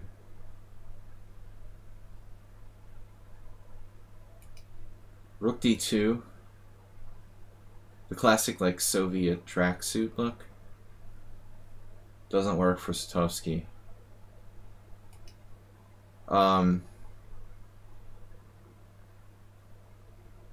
Maybe bishop c4 is not so good, but how? Here.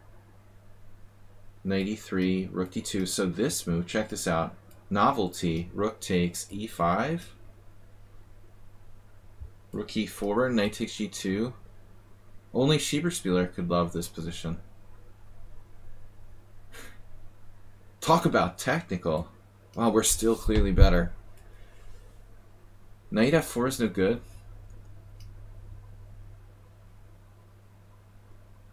Man. To the average Joe, white has only a tiny edge. But these pawns are weak. Weaker than white's pawns. That's pretty deep. So bishop c4, you played this, taking the bishop. And now black's okay. This actually looks like could be kind of dangerous for white. The b2 square. He's going to go into Karpov mode. Maybe you can play like b3, king b2, just sort of hang out.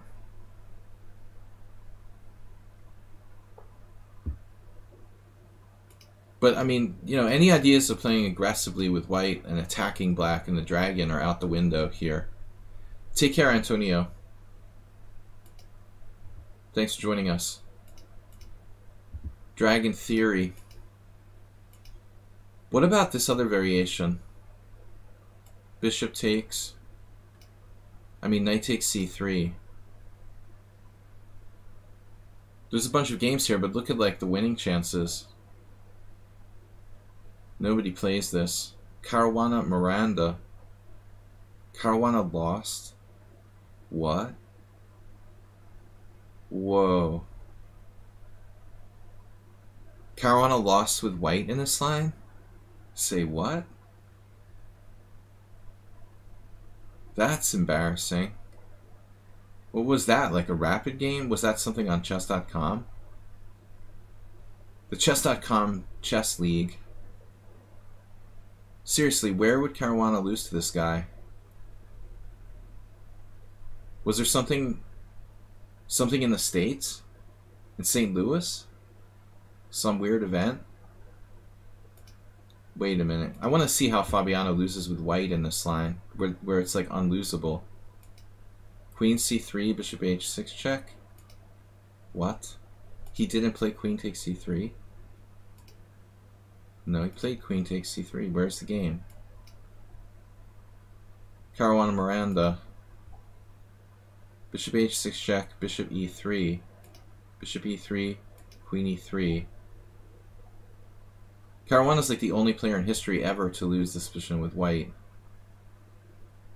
You just have a better structure and 200 rating points. Man, that's pretty rough. Black's playing for a draw. If you fix the structure, though, you have nothing. That's equivalent to offering a draw.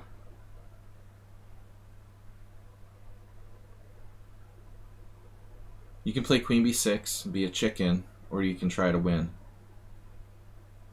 I'm curious what Fabiano did. He took. Alright. Takes the e7 pawn. Here. There's a lot of theory here. Gashimov.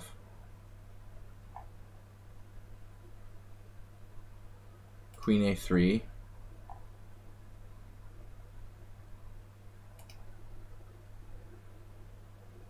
It's interesting that the computer wants to play a5. Well, this is old Tolnai stuff.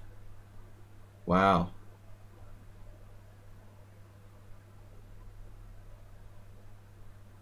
Game notation is on the screen? What?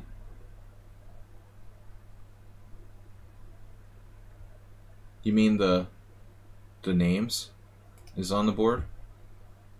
I should get rid of that anyway.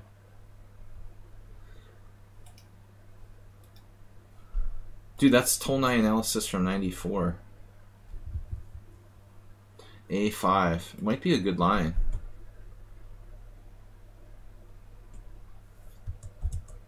Pretty natural move. Remember to donate. Donate to your local chess streamer.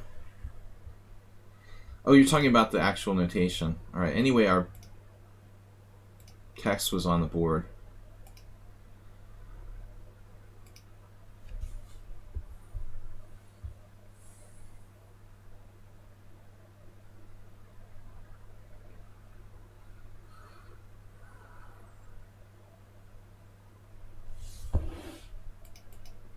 Yeah, this is kind of risky for white. So Caruana went for it with queen e7, bishop e6, queen a3, rook d8, bishop d3. Still, how do you lose? He's like the only player ever to lose here.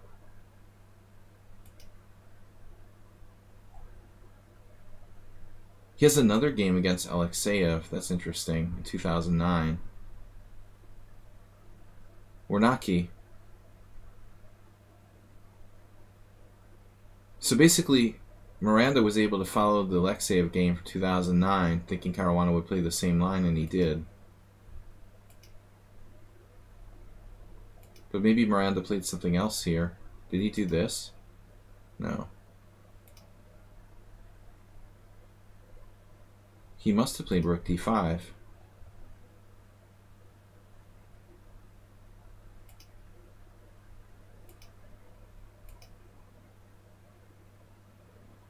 Okay, so this is interesting.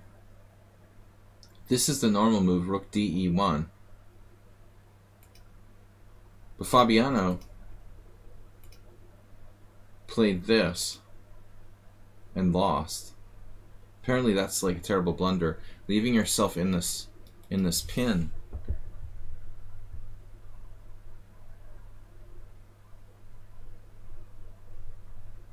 Wow. A5, black has active counterplay. But that's funny, he played differently in his other game. Is it possible he just forgot? Played the wrong rook move? I don't see the Caruana game here. It should be up there. Yeah, it's the Pro League group stage. Isn't online chess wonderful? It makes 2800s play like bunnies.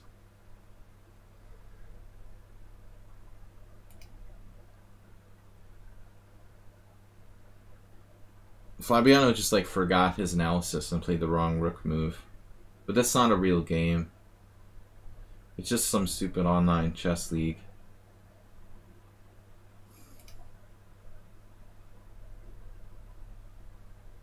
It was, yeah, some fast time control. But this line is a little dangerous for white. I agree. Knight c3, queen c3, bishop h6 check, bishop e3. This is all forced. Check, takes, queen b6. Play the dragon for a draw. Queen e7. I mean, any 5-year-old child could learn this and beat Fabiano Caruana in the great pro chess league. But there's no way that Miranda knew that. It was just some online game. Maybe they have time to prepare. I don't know. But this definitely looks like a reasonable way for black to play. So he has two options. But again, like limited winning chances for both sides after knight takes c3 or bishop takes d4. But it looks like Fabiano always plays this line. Cyrix, welcome. So anyway, this is the sharper way for black to play, but I think it's like positionally suspect. You know, are we going to see any of those top players play this anymore? I mean, we didn't see any top players to begin with, except for Magnus. Magnus was like the only one, right? Willing to play this line. Bishop takes, queen b6. Maybe there's room for new moves here, like bishop e6. This hasn't been played much. Affect played a game in 2014.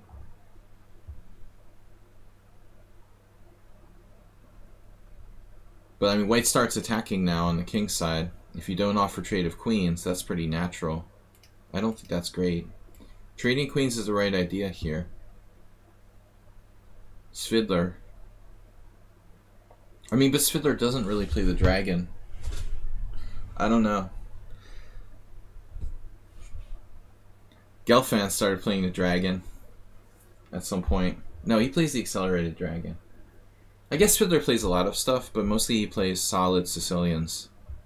I mean, Peter always played the e6 Sicilians, even if he plays like online. That's what he's going to go to. It's kind of like maybe a one-game preparation, or he plays it once in a while. I mean, who plays the dragon? Gawain Jones? It's dangerous. Hikaru. No, Hikaru would be the #1 suspect. Queen b6. But the theory here is much more interesting after e5. Here, bishop e6, knight e4. And, I mean, there is a movement toward playing rook b8 now. But I guess this has been known. Sachs played it in '87. In Chess Tempo, the top 20 rated games by black didn't feature e5. Yeah. It's just too difficult. It looks like only Gawain Jones would do that. Okay, this game with Hikaru and Elvest in 2007. I mean, Hikaru wasn't top 10 at that time. He didn't rise yet. That's when he was just rising up. That was possibly from something like Foxwoods. I might have even played in 2007. But nobody will play it anymore. Yeah, it's too risky. Anyway, it's a solid way to play with white. I feel like this is one of white's best lines. Another interesting line, though, is Queen E1. This is more complicated, I think. Keeping the tension. I wonder what's going on in the theory here. I actually studied this at one point long ago. E5 or E6. So here we see Anand Nakamura from 2018, Duda Nakamura from 2018. These guys are being a little more ambitious by playing Queen E1, it seems like. Leiko Carlsen, draw. Surprise. So Duda Nakamura 2018, let's see, he lost with white.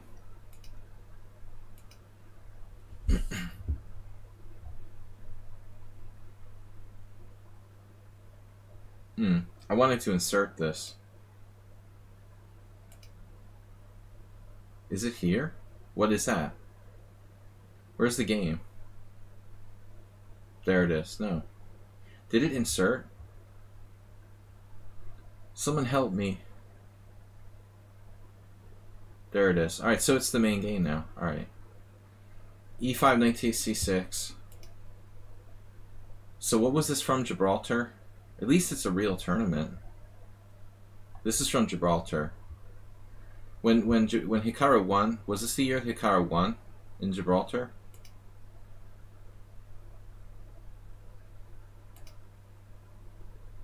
This is similar.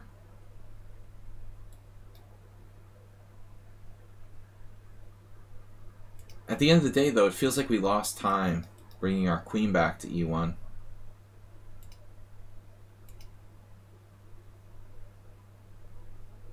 That's the only defining feature of this line that I can feel right here.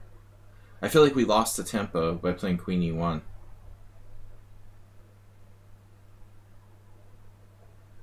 Seriously.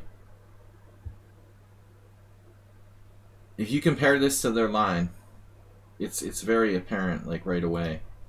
What did we really gain here? Like, we can never take this pawn without allowing all kinds of dangerous counterplay. So we don't really benefit much from the open line, and we moved our queen back from d2 to a less active square on e1. What are we going to do, like queen h4? Yeah, this just doesn't do it. I mean, maybe it's still playable, but it just doesn't seem like an improvement for white. I didn't know this was a line. King b1. Nigel and Miss Piano. King b1 doesn't feel right either. So I think you gotta take on d5. Looks forced. So it's all forced. ed5, knight d5, knight c6, bc6, bishop d4. This is a solid conclusion. But white has to find a way, from white's perspective, to play for a win here after queen b6.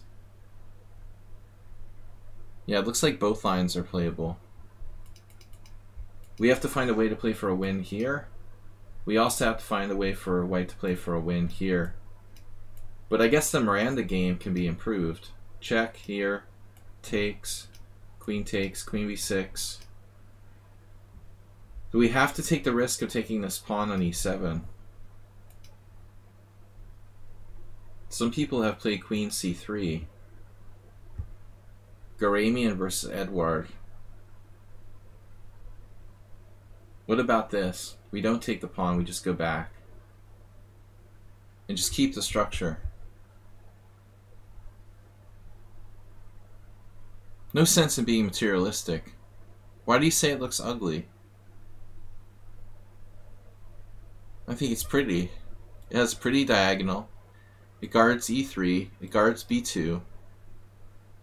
Black has a weak pawn on c6 that we're going to win 30 moves from now and grind him down in a rook endgame.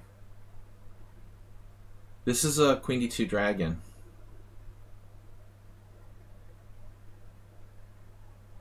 Like, objectively, I don't like queen e7. It feels kind of risky. Maybe we can be just technically better here without any risk. Bishop e6. She sort of suggested bishop c4. Is there anything wrong with this?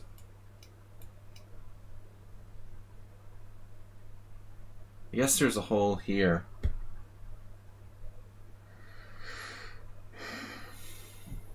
White has no wins here.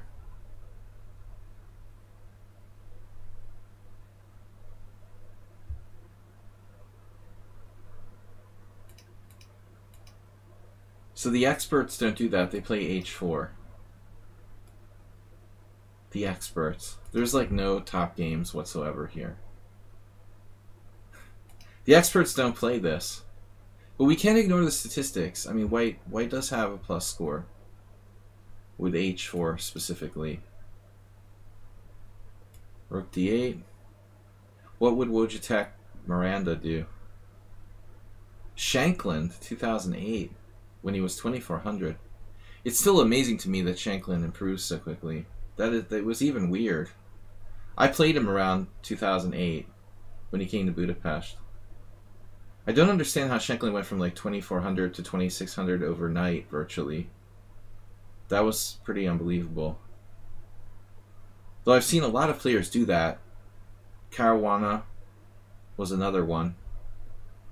Who just like Caruana, Hikaru, Shankland, they all like went through like 2400 to 2600 like in one day. It seemed like, which is where most players get stuck.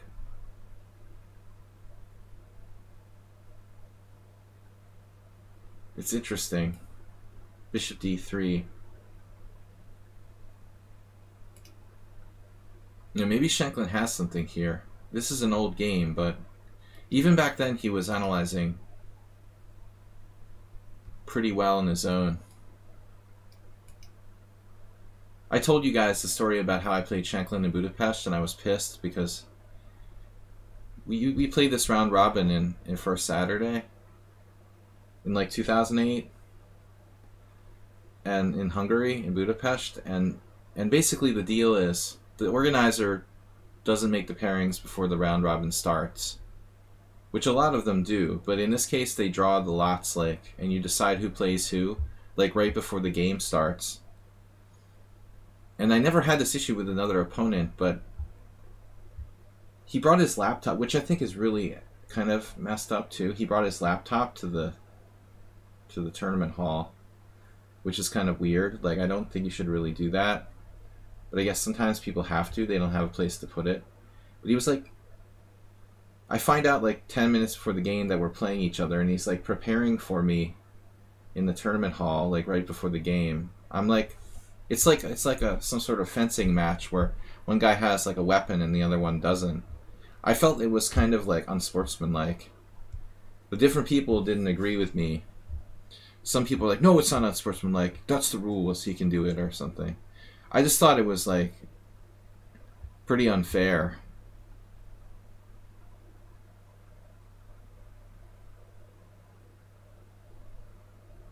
From an honor standpoint, you know, it's not really right.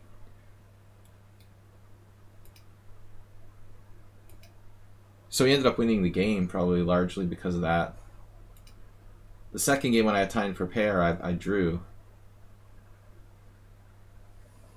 But I was pretty pissed about it. He also seemed really, really arrogant. And at that time, he was rated like 2400, which was not a big deal. We were the same rating level. I used to be able to listen to Walkman at the board. That was great. Even relatively recently. Even in the days of the MP3 player. Acerbate, it was still not forbidden to listen to music at the board. Those were the days.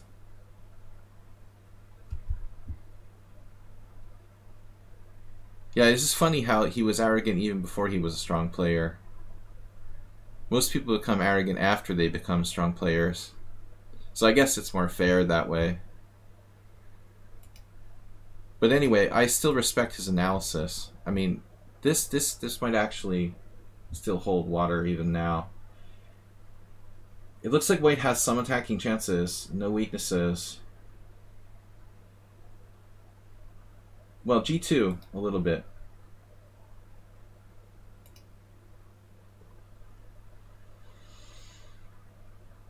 It's just interesting. Bishop d3 is the best move according to the computer. It's not a coincidence. And he definitely prepared this.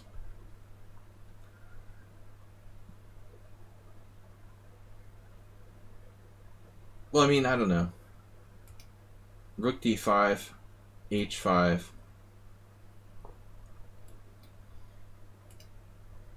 It definitely got in my head and made me probably not play my best. But I don't think he was doing it for that reason. He just did it because he could. The idea of honor doesn't occur to a lot of people.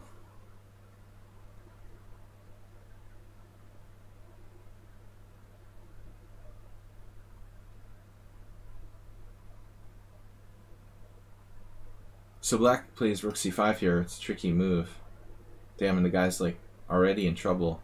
Queen e1 threatening this.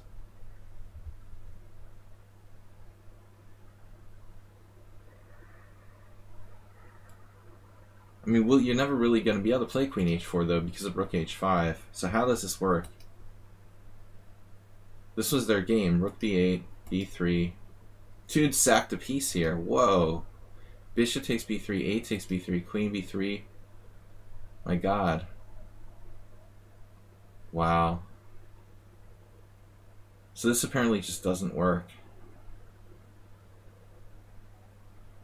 Anastasios got excited. It was all under control.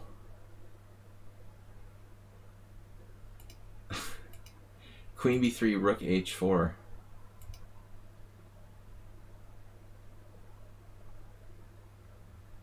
There's another game where the same exact thing happened. That's unbelievable.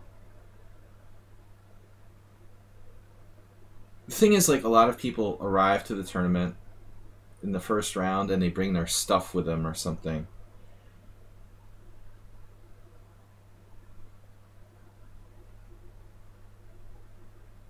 Every other round in the tournament, you know who you're going to play and you have time to prepare for them. It's only the first round game there would be a chance that you wouldn't have time to prepare. And that's how he got me.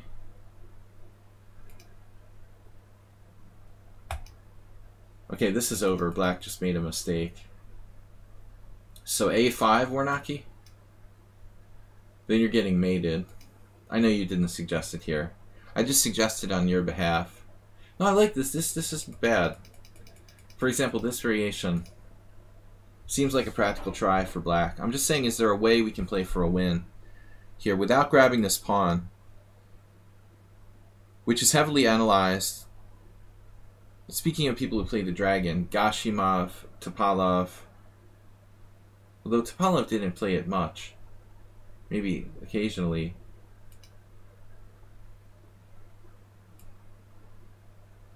Why don't you like queen c3? What's your reason you don't like queen c3? Would you like to suggest the reason why you don't like it? Here's another move, rook e1. Queen e1 is not so good. Rook e1 seems sort of stupid. Black just plays bishop e6. You can't trade queens. Taking the pawn is dangerous. Queen is static there. Well, would you suggest a different square? Like a3, h6, e5? The queen is useful. How about rook d4? Novelty.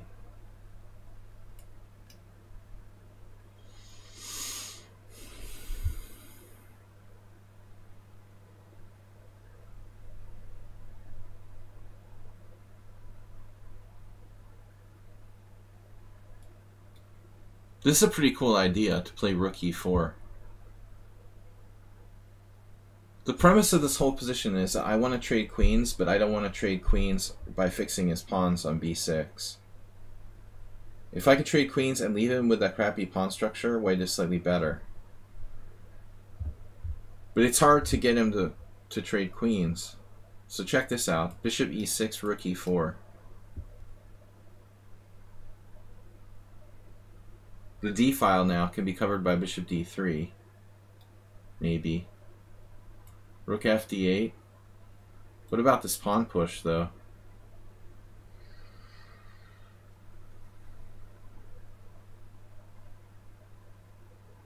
Now I gotta go in like 5 minutes, so we're not gonna have time to go over something. Maybe next week, the Richter-Rauser is a good suggestion, because I actually know a lot about the Richter-Rauser. I'd like to look at some new lines in the Richter-Rauser. Maybe next Wednesday we can do that. Bishop f5. Here we go again. Taking this dangerous pawn.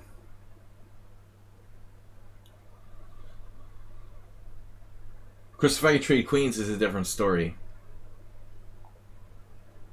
I think we discovered something interesting. Mornacki didn't want to move the queen, so I found a move that compromises with him. How about c5? Oh, there's another plan here. This is kind of messed up. Rook h4.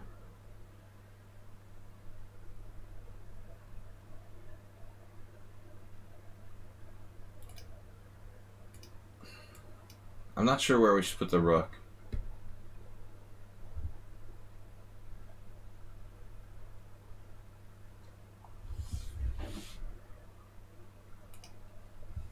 Sheever Spiller, you're not streaming today, right? Just on Fridays? c5 would avoid the exchange of queens, like, permanently. So I would be a little uncomfortable about this. Rook e4 again.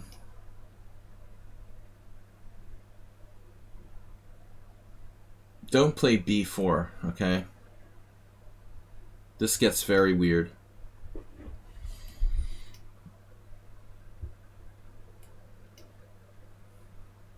Now our rook could be trapped.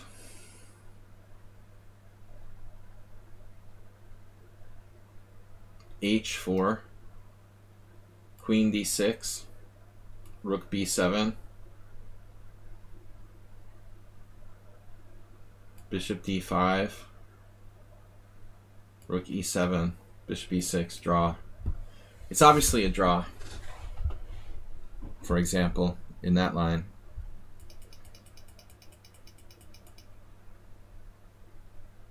Bishop e6 first. What did we say? h4? We said rook e4.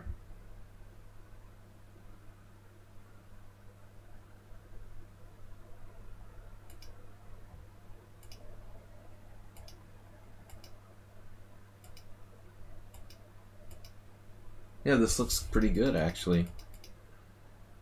So, that's that variation. But it seems like the main one is actually this.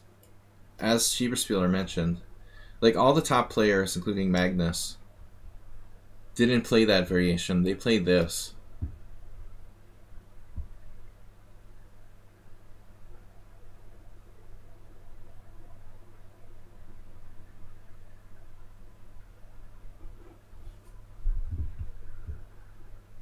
Here's the same principle. We wouldn't mind trading queens, but we don't want to fix his pawn structure in any way.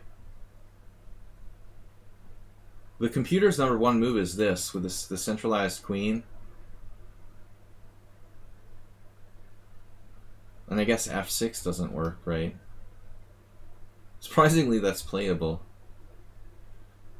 You would assume that just loses immediately. It's not so simple. Knight takes, pawn takes.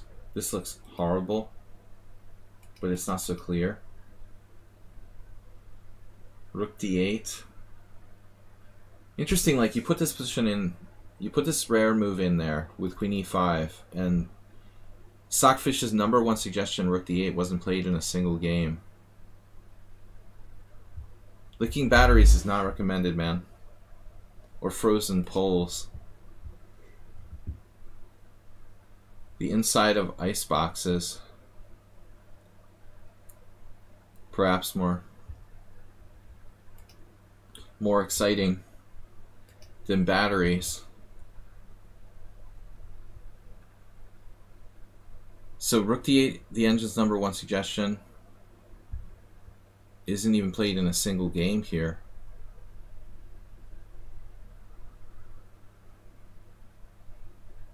I was talking about like flag poles. Dude, you're nothing but trouble. Especially now in the time of COVID. We don't want to do that.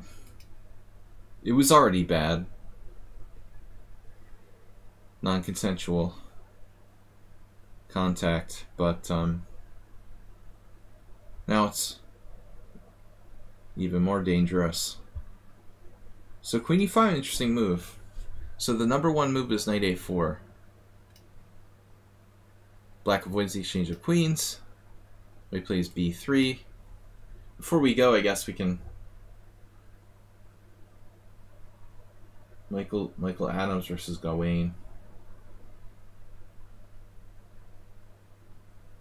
It's weird. I mean, black plays. This is kind of weird. Knight A4. Excuse me. Knight A4, Queen A5, and now after B3, black plays Queen C7. So he induces the weakening of B3. And if you think about it, the white king isn't safe. So then he goes back to C7. But I guess white is still slightly better.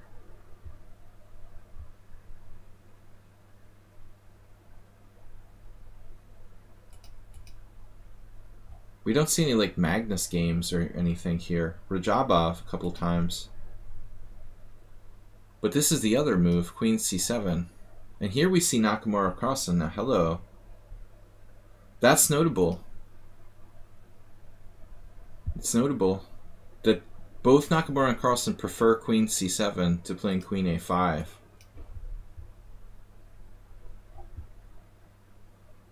F5 is never going to be played. Well, it blocks your bishop. It weakens your king side, yeah.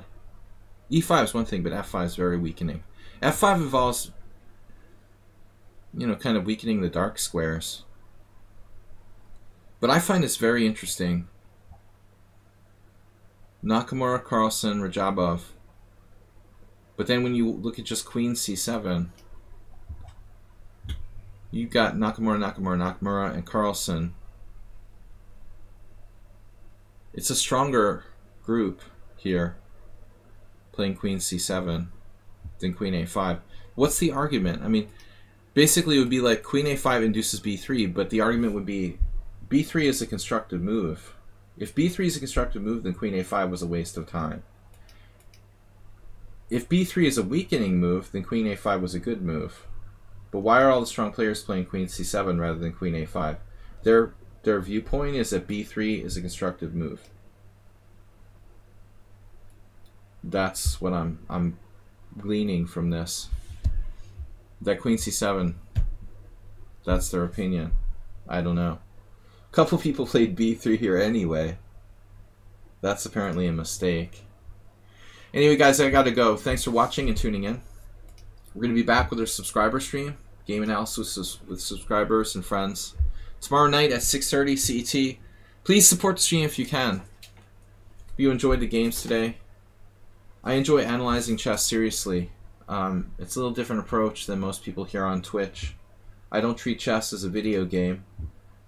And I try to take a serious approach to it. So it is what it is. We'll see everybody on Thursday night for more analysis with subscribers. F4 is the lesson of the day. Okay, guys, thanks for watching. We'll see you all tomorrow night. Bye-bye. Bye-bye.